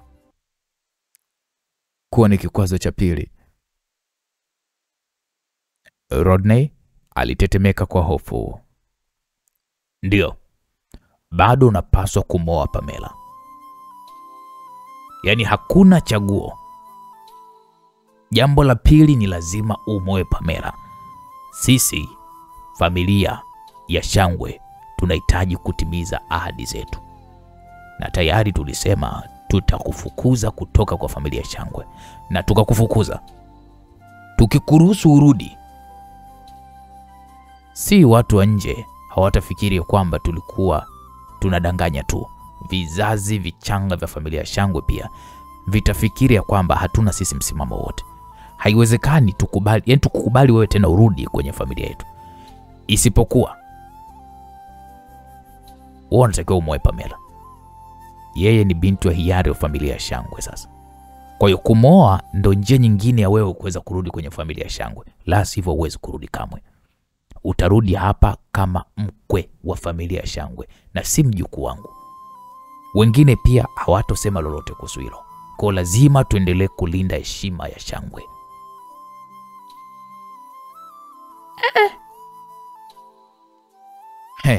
Rodney alipigwa na butwaa. Mwisho wa siku haikuwezekana kwake kurudi kwenye familia ya Shangwe. Yaani ndo very simple, jibu lilikuwa hilo. Njia pekee ilikuwa ni kuoa binti wa familia ya Shangwe na kuwa ndo mkwe wa familia ya Shangwe. Aisee, Rodney hakuweza kuamini kwamba yeye bwana mdogo wa familia ya Shangwe angeishia katika hali hii. Yaani hata kurudi nyumbani ilikuwa ni shida sasa. Mama. Rodney alikuwa akitokwa na machozi, maskini ya Mungu. Akamtazama mama yake Wendy. Wendy akajisafisha kwanza koo lake. Akasema, haiwezi mimi kukusaidia. Wakati huo babako mdogo na wengine wote walikata uhusiano na wewe kwenye majukwaa ya umma. Kilichofanywa hakiwezi kutenguliwa. Kama hutaki, rudi tu ulikotoka. Kwa kweli siwezi kuvumilia kukuona ukichapwa viboko mara 81 pia. Jessica alimtazama Rodney kwa utulivu, akamwambia, usijali, bado kuna mimi na Carson wa kuwatunza baba pamoja na mama. Kufanya mazishi kwa ajili yako haitakuwa tatizo. Je, hilo lilikuwa ni tatizo hapa? Hiyo ilimaanisha kuwa Rodney asingeweza kurudi katika siku zijazo, hata kama alikuwa na familia. Kwa kweli angeweza tu kuwa peke yake. Pende, kumekucha, bado tunatakiwa kwenda kazini. Nathan alipunga mkono wake. Ni pia na mkutano kuweza kuhudhuria baadaye. Baada ya kuona kwamba sasa kila mtu alikuwa karibu kuweza kuondoka, Rodney alikuwa karibu na machozi. Akasema, ninakubali masharti yako. Afadhali ufikirie juu yake vizuri. Ikiwa huwezi kumwoa Pamela, mijeledi 81 itakuwa ni bure. Aidha, huwezi kutumia mbinu za kibabe kumshurutisha Pamela. Lazima ye mwenyewe pia Pamela awe ameridhia kuolewa na wewe.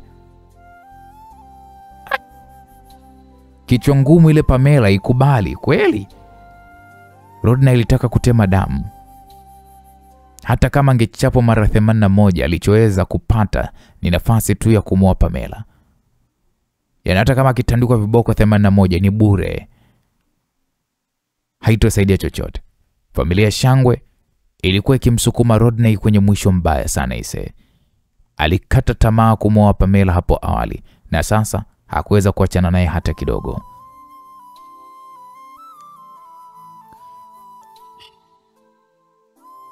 Babu,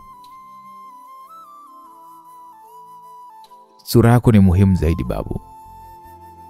Au ni mjukuu wako ndo muhimu zaidi? Rodney hataki kueleka alichokisema. Alikuwa kitoko na machozi, maskini ya Mungu, na mzee wa Shangwe alimtazama bila kujali, akamwambia, sikiliza, bila shaka sura yangu ni muhimu zaidi. Nikipoteza mjukuu, bado na wajukuu wengine wengi tu. Nikipoteza hii sura yangu, nitakuwa ni vigumu sana kuweza kuirejesha. Rodney alitamani sana kutema damu kutokana na kupokea kipigo kile. Alikuwa ametoka tu kwa kipindi kifupi, lakini hakupendwa na kila mtu sasa. Mwishowe Rodney aliletwa kwenye chumba cha adhabu, na baada ya kupokea mijeredi 81 alizimia mara moja. Alizimia. Familia ya Shangwe iliita ambulance na kumpeleka katika hospitali ya familia ya Choka. Naam, Chester alipomwona Rodney ambaye alikuwa amechapwa viboko sehemu ya chini ya kichwa chake, alimuuliza bila hata ya kusema neno. Alimuuliza kaka wa Rodney, alikuwa anaitwa Carson, akamwambia, je, familia ya Shangwe kwa maana hiyo ilikubali kumruhusu arudi? Carson alitikisa kichwa huku akitabasamu. Hapana. Familia ya Shangwe iliweza kumruhusu kumfuata dada Pamela na kumwoa katika familia ya Shangwe. Kwa atakuwa kama ni mkwe wa Shangwe kama atakubali tu kumwoa dada Pamela. Sasa Pamela aliposikia Rodney ametupwa na Sara na kuchapwa viboko 81, alikuwa katika hali nzuri sana na kumpigia simu Lisa, akamwambia, shoga, wacha tupike samaki kamba leo ili tuweze kusherekea. Lisa akamwambia sawa. Lisa alikubali. Kulikuwa kuna mambo mengi sana yaliweza kutokea siku za hivi karibuni. Hakuwa amekaa vizuri na Pamela kwa muda mrefu. Alitoka kazini mapema sana Lisa. Alikuwa amenunua samaki aina ya kamba na kuweza kuelekea nao huko. Akiweko njiani alipokea simu ya Alvin. Akaambiwa kwamba unataka kuja kwangu kula usiku wa leo. Suzy na Lucas, usiendelee Alvin. Usiendelee kuwatumia kama ndo visingizio vyako, sawa? Nimemwahidi Pamela kula naye usiku wa leo. Lisa aliweza kuona mipango yake mara moja.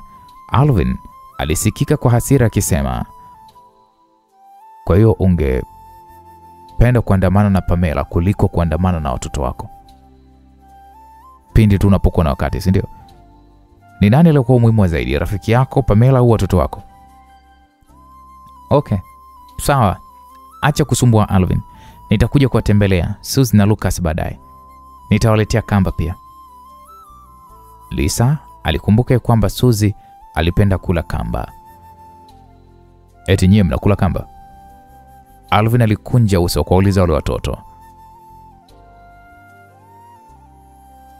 Watoto bado wadogo hao. Hawafai kabisa kula kamba, sivyo? Ninapika kamba mimi mwenyewe. Na nitahakikisha kwamba nimesafisha kamba ipasavyo, wala hata usijali kuhusu hilo. Lisa, kusafisha kamba hiyo ni kazi ngumu. Nadhani itakuwa ni bora kwangu mimi kuweza kufanya kazi aina hiyo. Alvin aliweza kujitolea. Na ninaahidi kuosha vizuri kila kamba hadi wawe safi kabisa. Hata kama nitazibangua kwa ajili yako pia. Okay, sawa. Alikuwa akitoa huduma hizo kubwa bila malipo. Lisa alisita kwa sekunde kadhaa na akakubali mwishowe. Hakuweza kumtikisa hata hivyo. Ingekuwa bora kumtesa zaidi. Baada ya kununua Crystal Fish, aliweza kupeleka Brighton Gardens kwa Pamela mara moja. Na macho Pamela alimtoka alipoona mifuko miwili ya kamba mikononi mwa Lisa. Akaambia, wewe ulinunua kilo ngapi za crayfish kwani? Kilo 10. Lisa alisema huku akiona tabasamu. Pamela alitokwa na machozi kutokana na kuguswa sana na kumkumbatia. Jamani Lisa, unajua kwamba mimi nimekuwa ni kila chakula chenye lishe kila siku. Ulinunulia samaki wa kamba wengi sana. Nadhani mimi ni mwanamke mjamzito hivyo, naweza kulata kilo 5 tu. Pembe za mdomo wa Lisa zilitetemeka.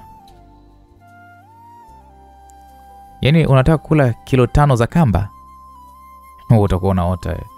Unaweza kula vipande kadhaa tu hapo. Nimenunua nyingi kwa sababu nilitaka kuweza kupika zaidi na kuwapelekea Suzy na Lucas. Aidha pia Alvin atakuja pia. Wewe kwa nini umemwalika Alvin? Maneno ya Pamela yalikuwa ni ya huzuni.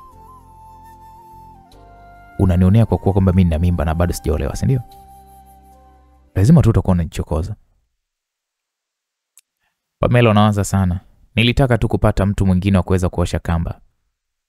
Lisa aliinua kamba na kumuonesha Pamela tumbo lake. Akamwambia ilikuwa ni chafu.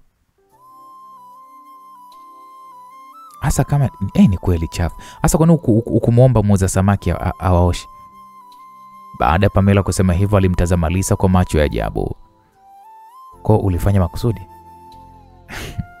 Makusudi wapi? Alvin alisema kwamba alitaka kuosha kamba yeye mwenyewe. Mimi namwacha afanye anavyotaka, mimi namlazimisha sasa. So rahisi kunifanya mimi nimsamee Alvin.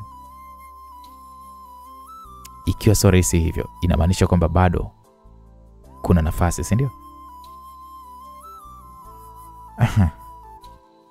Hiyo ni kwa sababu Alvin ananing'ang'ania kwa nguvu sana. Yaani kama George ya kutafuna.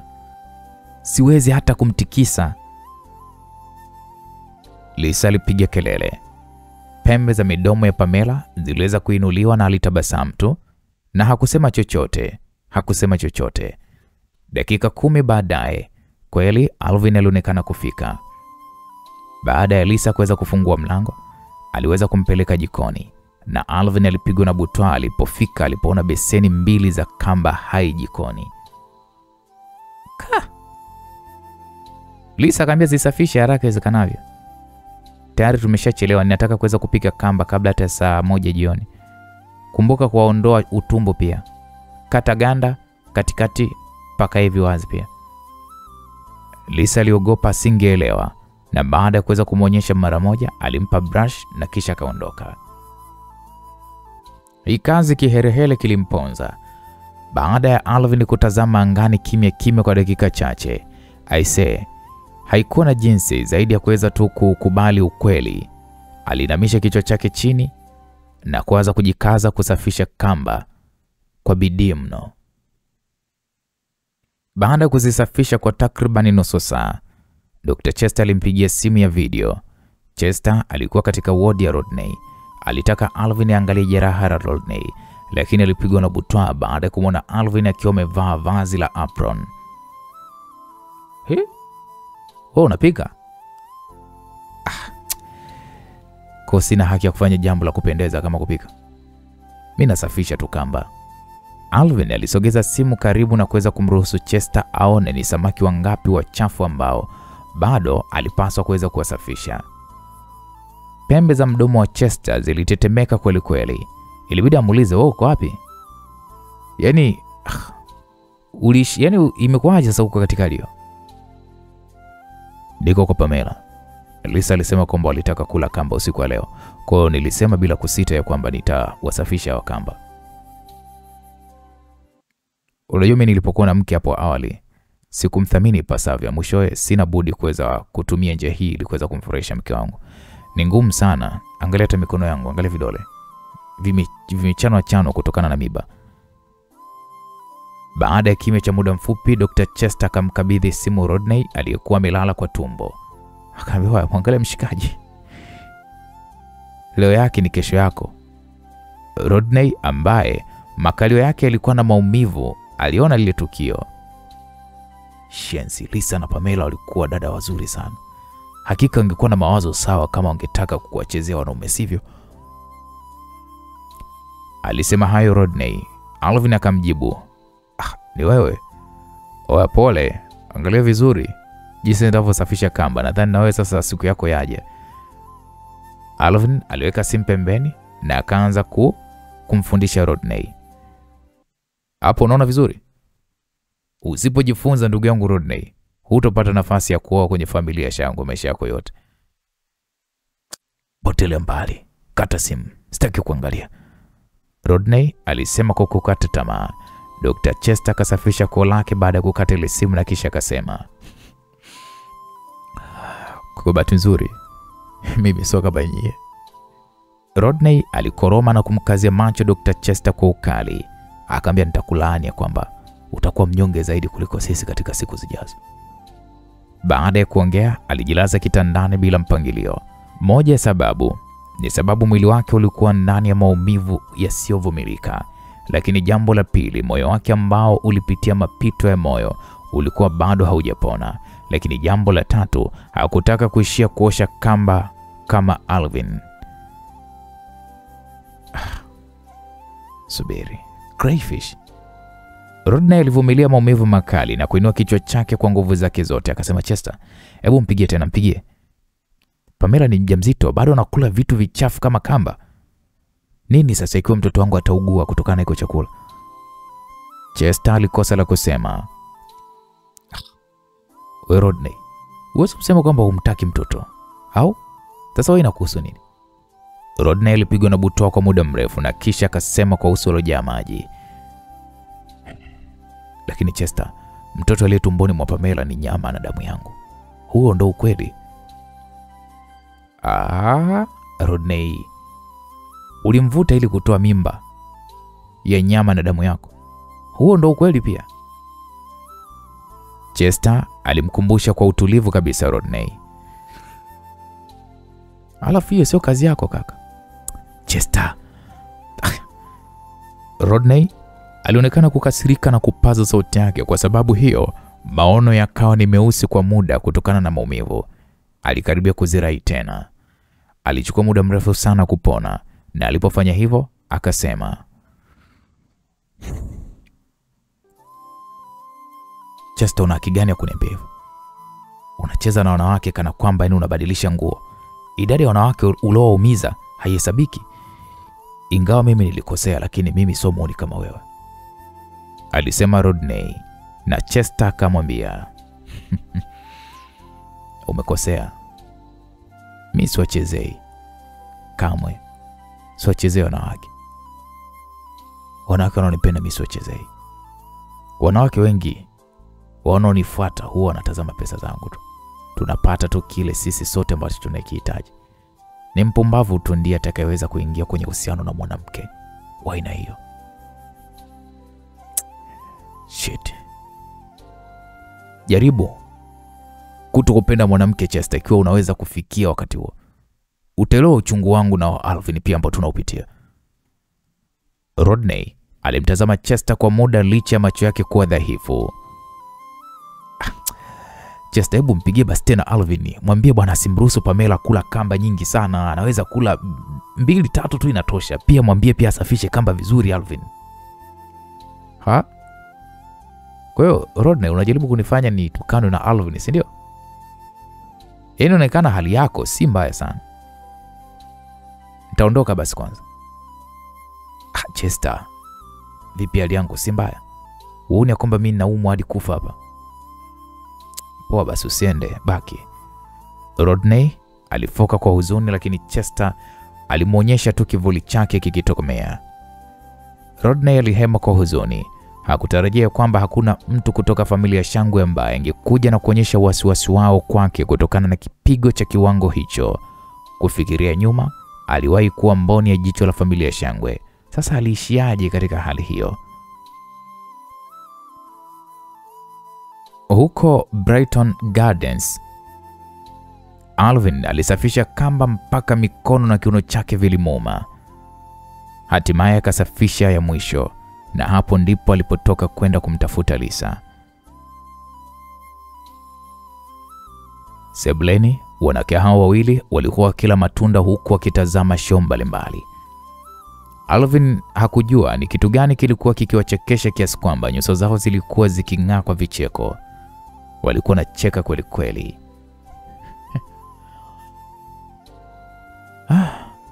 Umeona hivyo? Je, mti wangu hivi anawezaje kuwa mzuri sana? Moyo wangu ulilegea kabisa kwa kumtazama. Nikana kwamba macho Pamela yalikuwa yanang'aa kama mbwa mwitu. Anavutia sana. Afya ni mzuri sana. Hivi anawezaje kuwa mzuri hivyo? Lisa alimtazama kijana mashuhuri wa kiume kwenye onyesho hilo bila kupeleka macho yake pembeni. Alvin alishusha kwanza pumzi ndefu. Ikiwa hii ingekuwa ni wakati huo, angezima ile TV mara moja, lakini angeweza tu kusimama mbele ya Lisa wakati huo. Lisa alinua kichwa chake na aliona sura ya Alvin ikijawa na chuki na kumfanya aonekane kama mume aliyetelekezwa. Lisa, kamba ameshasafisha. Alvin alimkumbusha kwa sauti ya chini, na Lisa alimtazama na kutikisa mkono wake. Akamwambia, okay sawa, nitazipika baadaye. Hebu ondoka hapo mbele nimalizie mimi kutazama sehemu hii. Hapa mbele msiondoke. Je, kwamba mtu ndo mzuri sana kuliko mimi? Alvin alimonyesha sura nzuri Lisa iliyosafishwa na uso wake. Je, huyo mtu unayemwangalia ni mrefu kama mimi?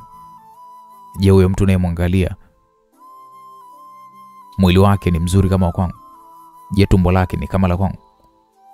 Sina tumbo langu mimi jinsi lilivyokuwa la six pack. Lisa alitazama, akasimama mbele yake kwa utulivu huku mikono yake ikiwa mfukoni. Hakuweza kujizuia kwanza kucheka. Pamela akiwa na menya karanga alishikilia kicheko chake na kisha akasema, Bwana Kimaro, Lisa anapenda watu mashuhuri tofauti na wa kiume kila mwaka. Haijalishi mvulana huyo ni mzuri kiasi gani, haijalishi mwanaume huyo labda ana six pack ana nini, anachokitaka Lisa atakuwa naye kwa muda mrefu. Ndio anachokitaka kutoka kwa huyo mwanaume ambaye atakuwa naye kwa muda mrefu. Umechoka? Ana sura nzuri tu na ana sifa nzuri. Ni kawaida kuwachoka watu kama yeye baada ya kuweza kuwatazama kwa muda mrefu. Maana yake ni kwamba alikuwa tofauti na alikuwa na sifa nzuri za ndani. Lisa katabasamu. Mtu ambaye alipendana na Sara njao kweli ana sifa nzuri za ndani. Pamela aliutazama uso wa Alvin ulioganda na kucheka. Alvin akasema usicheke. Alvin alimtazama Pamela. Angalau mimi nilipata fahamu mapema, tofauti na baba wa mtoto aliye tumboni mwako. Ametambua tu makosa yake baada ya kuachwa. Pamela hakuweza kucheka tena. Ndio kwanza alimkazia macho Alvin. Ina maana gani hiyo? Unasema kwamba wewe ni bora kuliko yeye? Nyinyi nyote mko sawa tu. Wote ni wanaume wajinga mlioingia kwenye 18 za Sara. Nyinyi watu hamjui jinsi ya kuweza kuthamini wanawake safi na wema kama sisi, eh? Pamela, inatosha. Mimi nitaenda kupika kamba. Lisa alisimama kwa hasira. Mimi nitaenda kumsaidia Lisa kupika. Alvin alimfuata kwa haraka Lisa na alijua ya kuwa wanawake wajawazito hawakuwa na uvumilivu. Kwa hivyo ilikuwa ni bora kutokuwakasirisha. Jikoni Lisa alitazama kamba waliooshwa safi na alishangaa kidogo.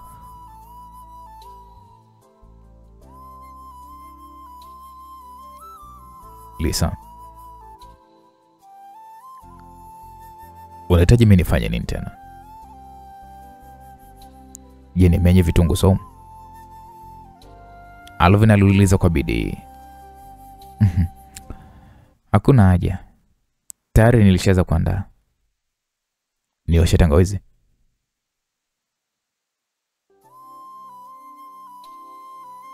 Nioshe. Lisa alijibu na alipoosha sufuria, Alvin aliosha tangawizi pembeni. Alikuwa na majeraha mengi sana mkononi mwake. Kulikuwa kuna kukatwa kwenye kidole chake cha shada ambacho kilikuwa ni kirefu sana. Lisa alitazama na kukazia macho kwenye hicho kidole. Baada ya Alvin kumaliza kuosha tangawizi, alimwona Lisa anahangaika kufungua kopo la chumvi lililokuwa limekazwa sana na mara moja alichukua kutoka kwake. Sasa kuna maana gani mimi kusimama hapo? Hebu acha nifanye mambo kama haya bwana. Alvin alifungua ile kopo la chumvi katika majaribio matatu. Lisa alijiwazia, labda kumuita hapa leo ulikuwa ni uamuzi sahihi, eh? Wakati anapika kamba, Alvin alisimama pembeni na kumwangalia kimya kimya. Imetosha, usimame hapo. Nenda nje. Lisa alihisi hasira kwa sababu ya kutazamwa kwake na Alvin. Kwa nini sasa nitoke nje? Mimi si mfahamu Pamela, kwa hivyo hakuna cha kuzungumza juu yetu. Lisa, semeni kwamba yule mtu mashuhuri uliokuwa unamzungumzia kwenye TV mapema ni mzuri kuliko mimi. Lisa hakutaka kumjibu Alvin, lakini Alvin hakukata tamaa.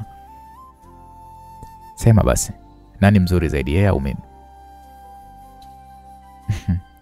Alvin Kimaro, wewe mbona ni mtoto sana? Wewe ni mtoto sana, eh? Naam. Alvin alikunja uso wake. Alipokumbuka sauti ya Lisa ilipomsifia mtu huyo mashuhuri kwenye TV, moyo wake ulimuuma sana. Hivi nyinyi wanawake kwa nini mnapenda watu mashuhuri kwenye TV kiasi hicho? Na mnadhani ni wazuri?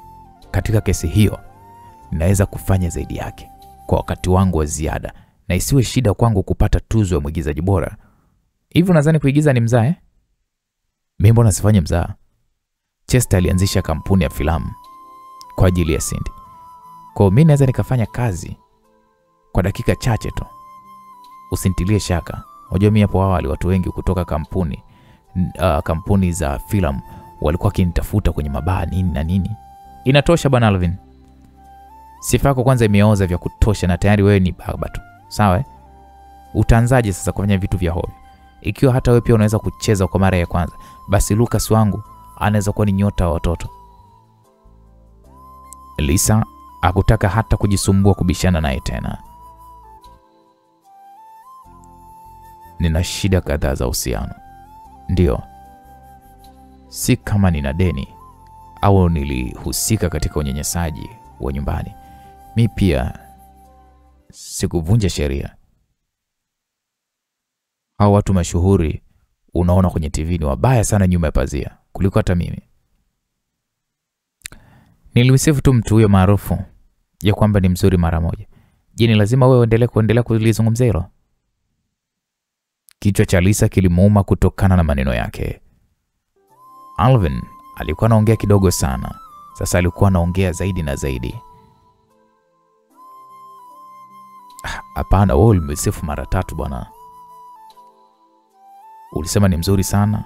Yeye ni mzuri sana. Anawezaje kuwa mzuri hivyo? Mimi sipendi ufanye hivyo tena Lisa, isitoshe hujawahi mimi kunisifia hapo kabla hata mara moja. Alvin alimtazama kwa sura ya huzuni na uchungu Lisa. Lisa alihisi kana kwamba amepigwa na radi. Alikaribia kushuku ya kuwa alikuwa amepagawa rohoni. Ilibidi akubali ya kwamba kuwa mwanaume mtanashati sana aliyeigiza huzuni ilikuwa ni ngumu sana kupinga. Hasa mtu kama Alvin. Niwaanze alikuwa ni mwanaume, lakini macho yake yalikuwa ni makubwa na kope zake zilikuwa ni nene kama mwanamke. Unajua wewe ni mtoto zaidi ya Suzy, Alvin. Lisa alisema kwa hasira. Alvin mara moja alianza nta ya kishahiri. Unajua mwandishi wa riwaya wa Faransa Hono de Balzac alisema kwamba upendo ni mabadiliko yetu ya pili.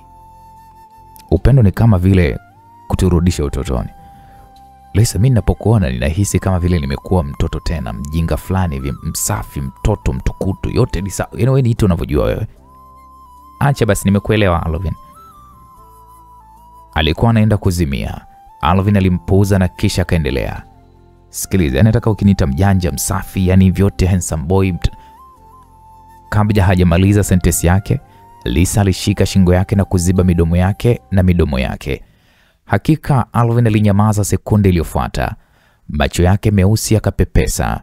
Mwanamke wake alikuwa ametawala kiasi kwamba moyo wake ulikuwa unadunda. Alvin, baby, tafadhali acha kuzungumza. Macho ya Lisa mapana na ya kupendeza yalipepesa kwa mzaha. Haijalishi sura ya Alvin haikuwa na aibu kiasi gani, lakini bado uso wake ulibadilika na kuwa mwekundu. Tayari alikuwa na miaka 30, lakini bado alikuwa anaitwa mtoto mchanga. Afanye nini? Hakuhisi kama alikuwa na miaka 30 hata kidogo. Alihisi kana kwamba na miaka 18. Si ninyi mlipaswa kupika samaki wa kamba au? Sauti ya Pamela ilisikika kwa ghafla mlangoni, na ndipo uso wa Lisa ulipata moto huku akimsukuma Alvin mara moja. Alvin alirudi nyuma hatua kama 2 na kumwona Lisa akigugumia kwa maelezo huku akiona haya. Pamela, mimi huoni kwamba napika na sufuria iliyofunikwa? Najua. Muda wa kungoja ulikuwa ni mrefu. Kwa hiyo busu liliingia kati, kwa hiyo sikukusudia kuingilia. Nilijikuta tu kutazama kwa sababu nilisikia harufu nzuri.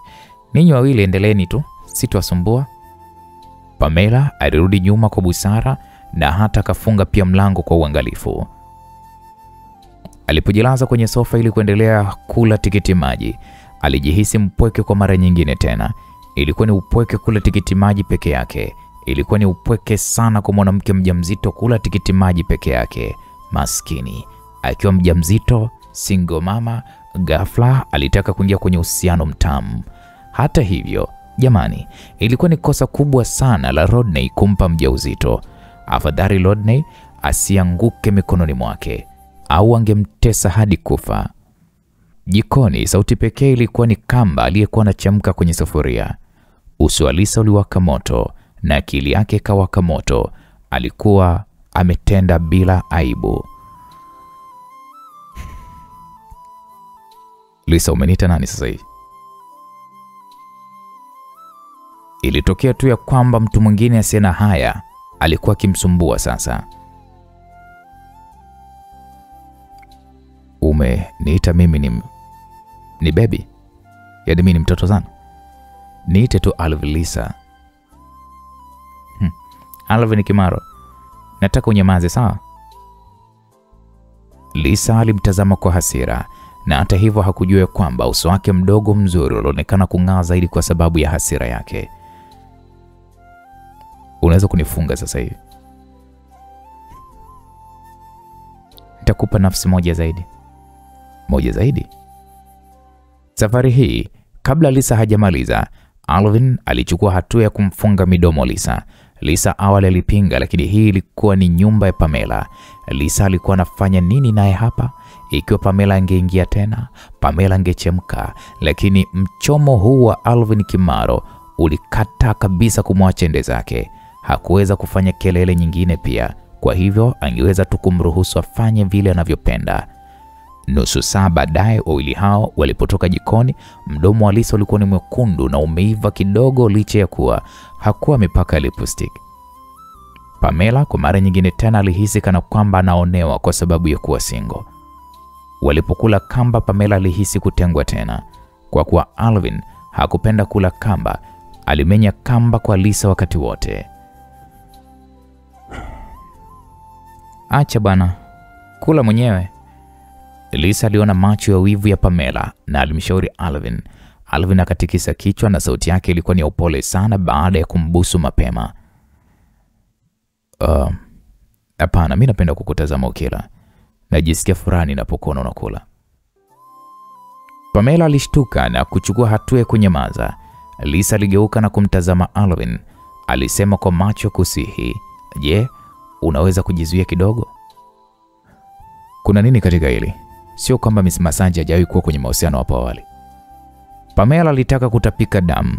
Je, alikuwa anafikiria kuwa alikuwa na furaha alipokuwa na mahusiano? Alikuwa amefunikwa na makovu kutoka kwa mahusiano yake ya zamani.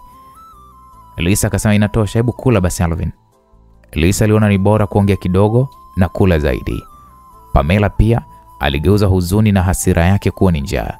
Lakini muda mfupi baada ya kula, Lisa alichukua kamba kutoka kwa mikono ya Pamela. Nilihesabu, tayari umeshakula zaidi ya 20. Hivyo huwezi kula tena. Sio nzuri kwa mtoto wa tumboni. Pamela alimtazama kwa huzuni Lisa, akamwambia, "Mimi niko peke yangu na nina huruma ya kutosha. Je, huwezi kuniruhusu kula mmoja zaidi? Kuna mtoto anakuwa tumboni mwako Pamela. Mtoto wako ni mzuri sana na anavutia zaidi kuliko mwanaume. Hebu usifikirie mambo hayo. Huna haja ya kuogopa kupata mwanaume mzuri baada ya kuzaa. Kumbuke kwamba wewe unaenda kuwa princess. Kuna container la wanaume ambao unaweza kuchagua kutoka kwao." Ila hiyo ni kweli. Pamela alifarijiwa. Alvin aliwatazama. Alikaa kimya kwa muda kabla ya kusema, "Hautakuwa peke yako baada ya siku chache." Familia ya Shangwe ilisema ya kwamba ikiwa Rodney anataka kurudi kwenye familia ya Shangwe, njia pekee anaweza kufanya ni kukuoa na kujiunga na familia ya Shangwe kama mkwe wao. Lisa na Pamela wote walipigwa na butwaa. "Usinitishie hivyo." Je, hakuchapwa viboko 81? Ilikuwa tu ili apate nafasi ya kumfuata Pamela. Familia ya Shangwe ni nzuri sana. Nzuri? Wanataka wazi kwamba niwe na Rodney? Mimi sitaki kuwa naye. Alikataa kabisa kunikubali hapo awali. Kwa nini nichukue mabaki ya Sara? Iko chini ya hadhi ya kiwango changu ese. Alvin aliinua uso wake. Familia ya Shangwe haikulazimishi wewe. Badala yake wanakupa fursa ya kulipiza kisasi dhidi yake. Unaweza kumtesa hadi kufa kama alivyokuchokoza hapo awali. Na ukimalizana naye, unaweza tu kumpata talaka pia. Wewe Rodney, si rafiki yako mzuri. Je, inafaa kwako kupanga njama hii pamoja na mimi? Rafiki ni kama nguo, lakini mwanamke ninayempenda ni moyo wangu. Ni kwa sababu Lisa anakujali sana kama rafiki, that's why na mimi pia nakujali, napanga njama na wewe. Hebu acha kuongea Alvin, kula bana. Lisa alimtia kamba mdomoni Alvin. Alvin alikula na kumnongoneza sikioni, kama nakupenda zaidi unapotumia mdomo wako kunifunga. Ni tamu zaidi kuliko ukinilisha hivi kwa mikono. Lisa alimkanyaga kwa mguu wake chini ya meza Alvin. Pamela hakuwa mjinga, alihisi hivyo pia. Baada ya kula, Alvin alienda jikoni kuosha vyombo. Pamela alisema kwa huzuni, "Hapo awali nilitaka kula kamba ili kusherehekea, lakini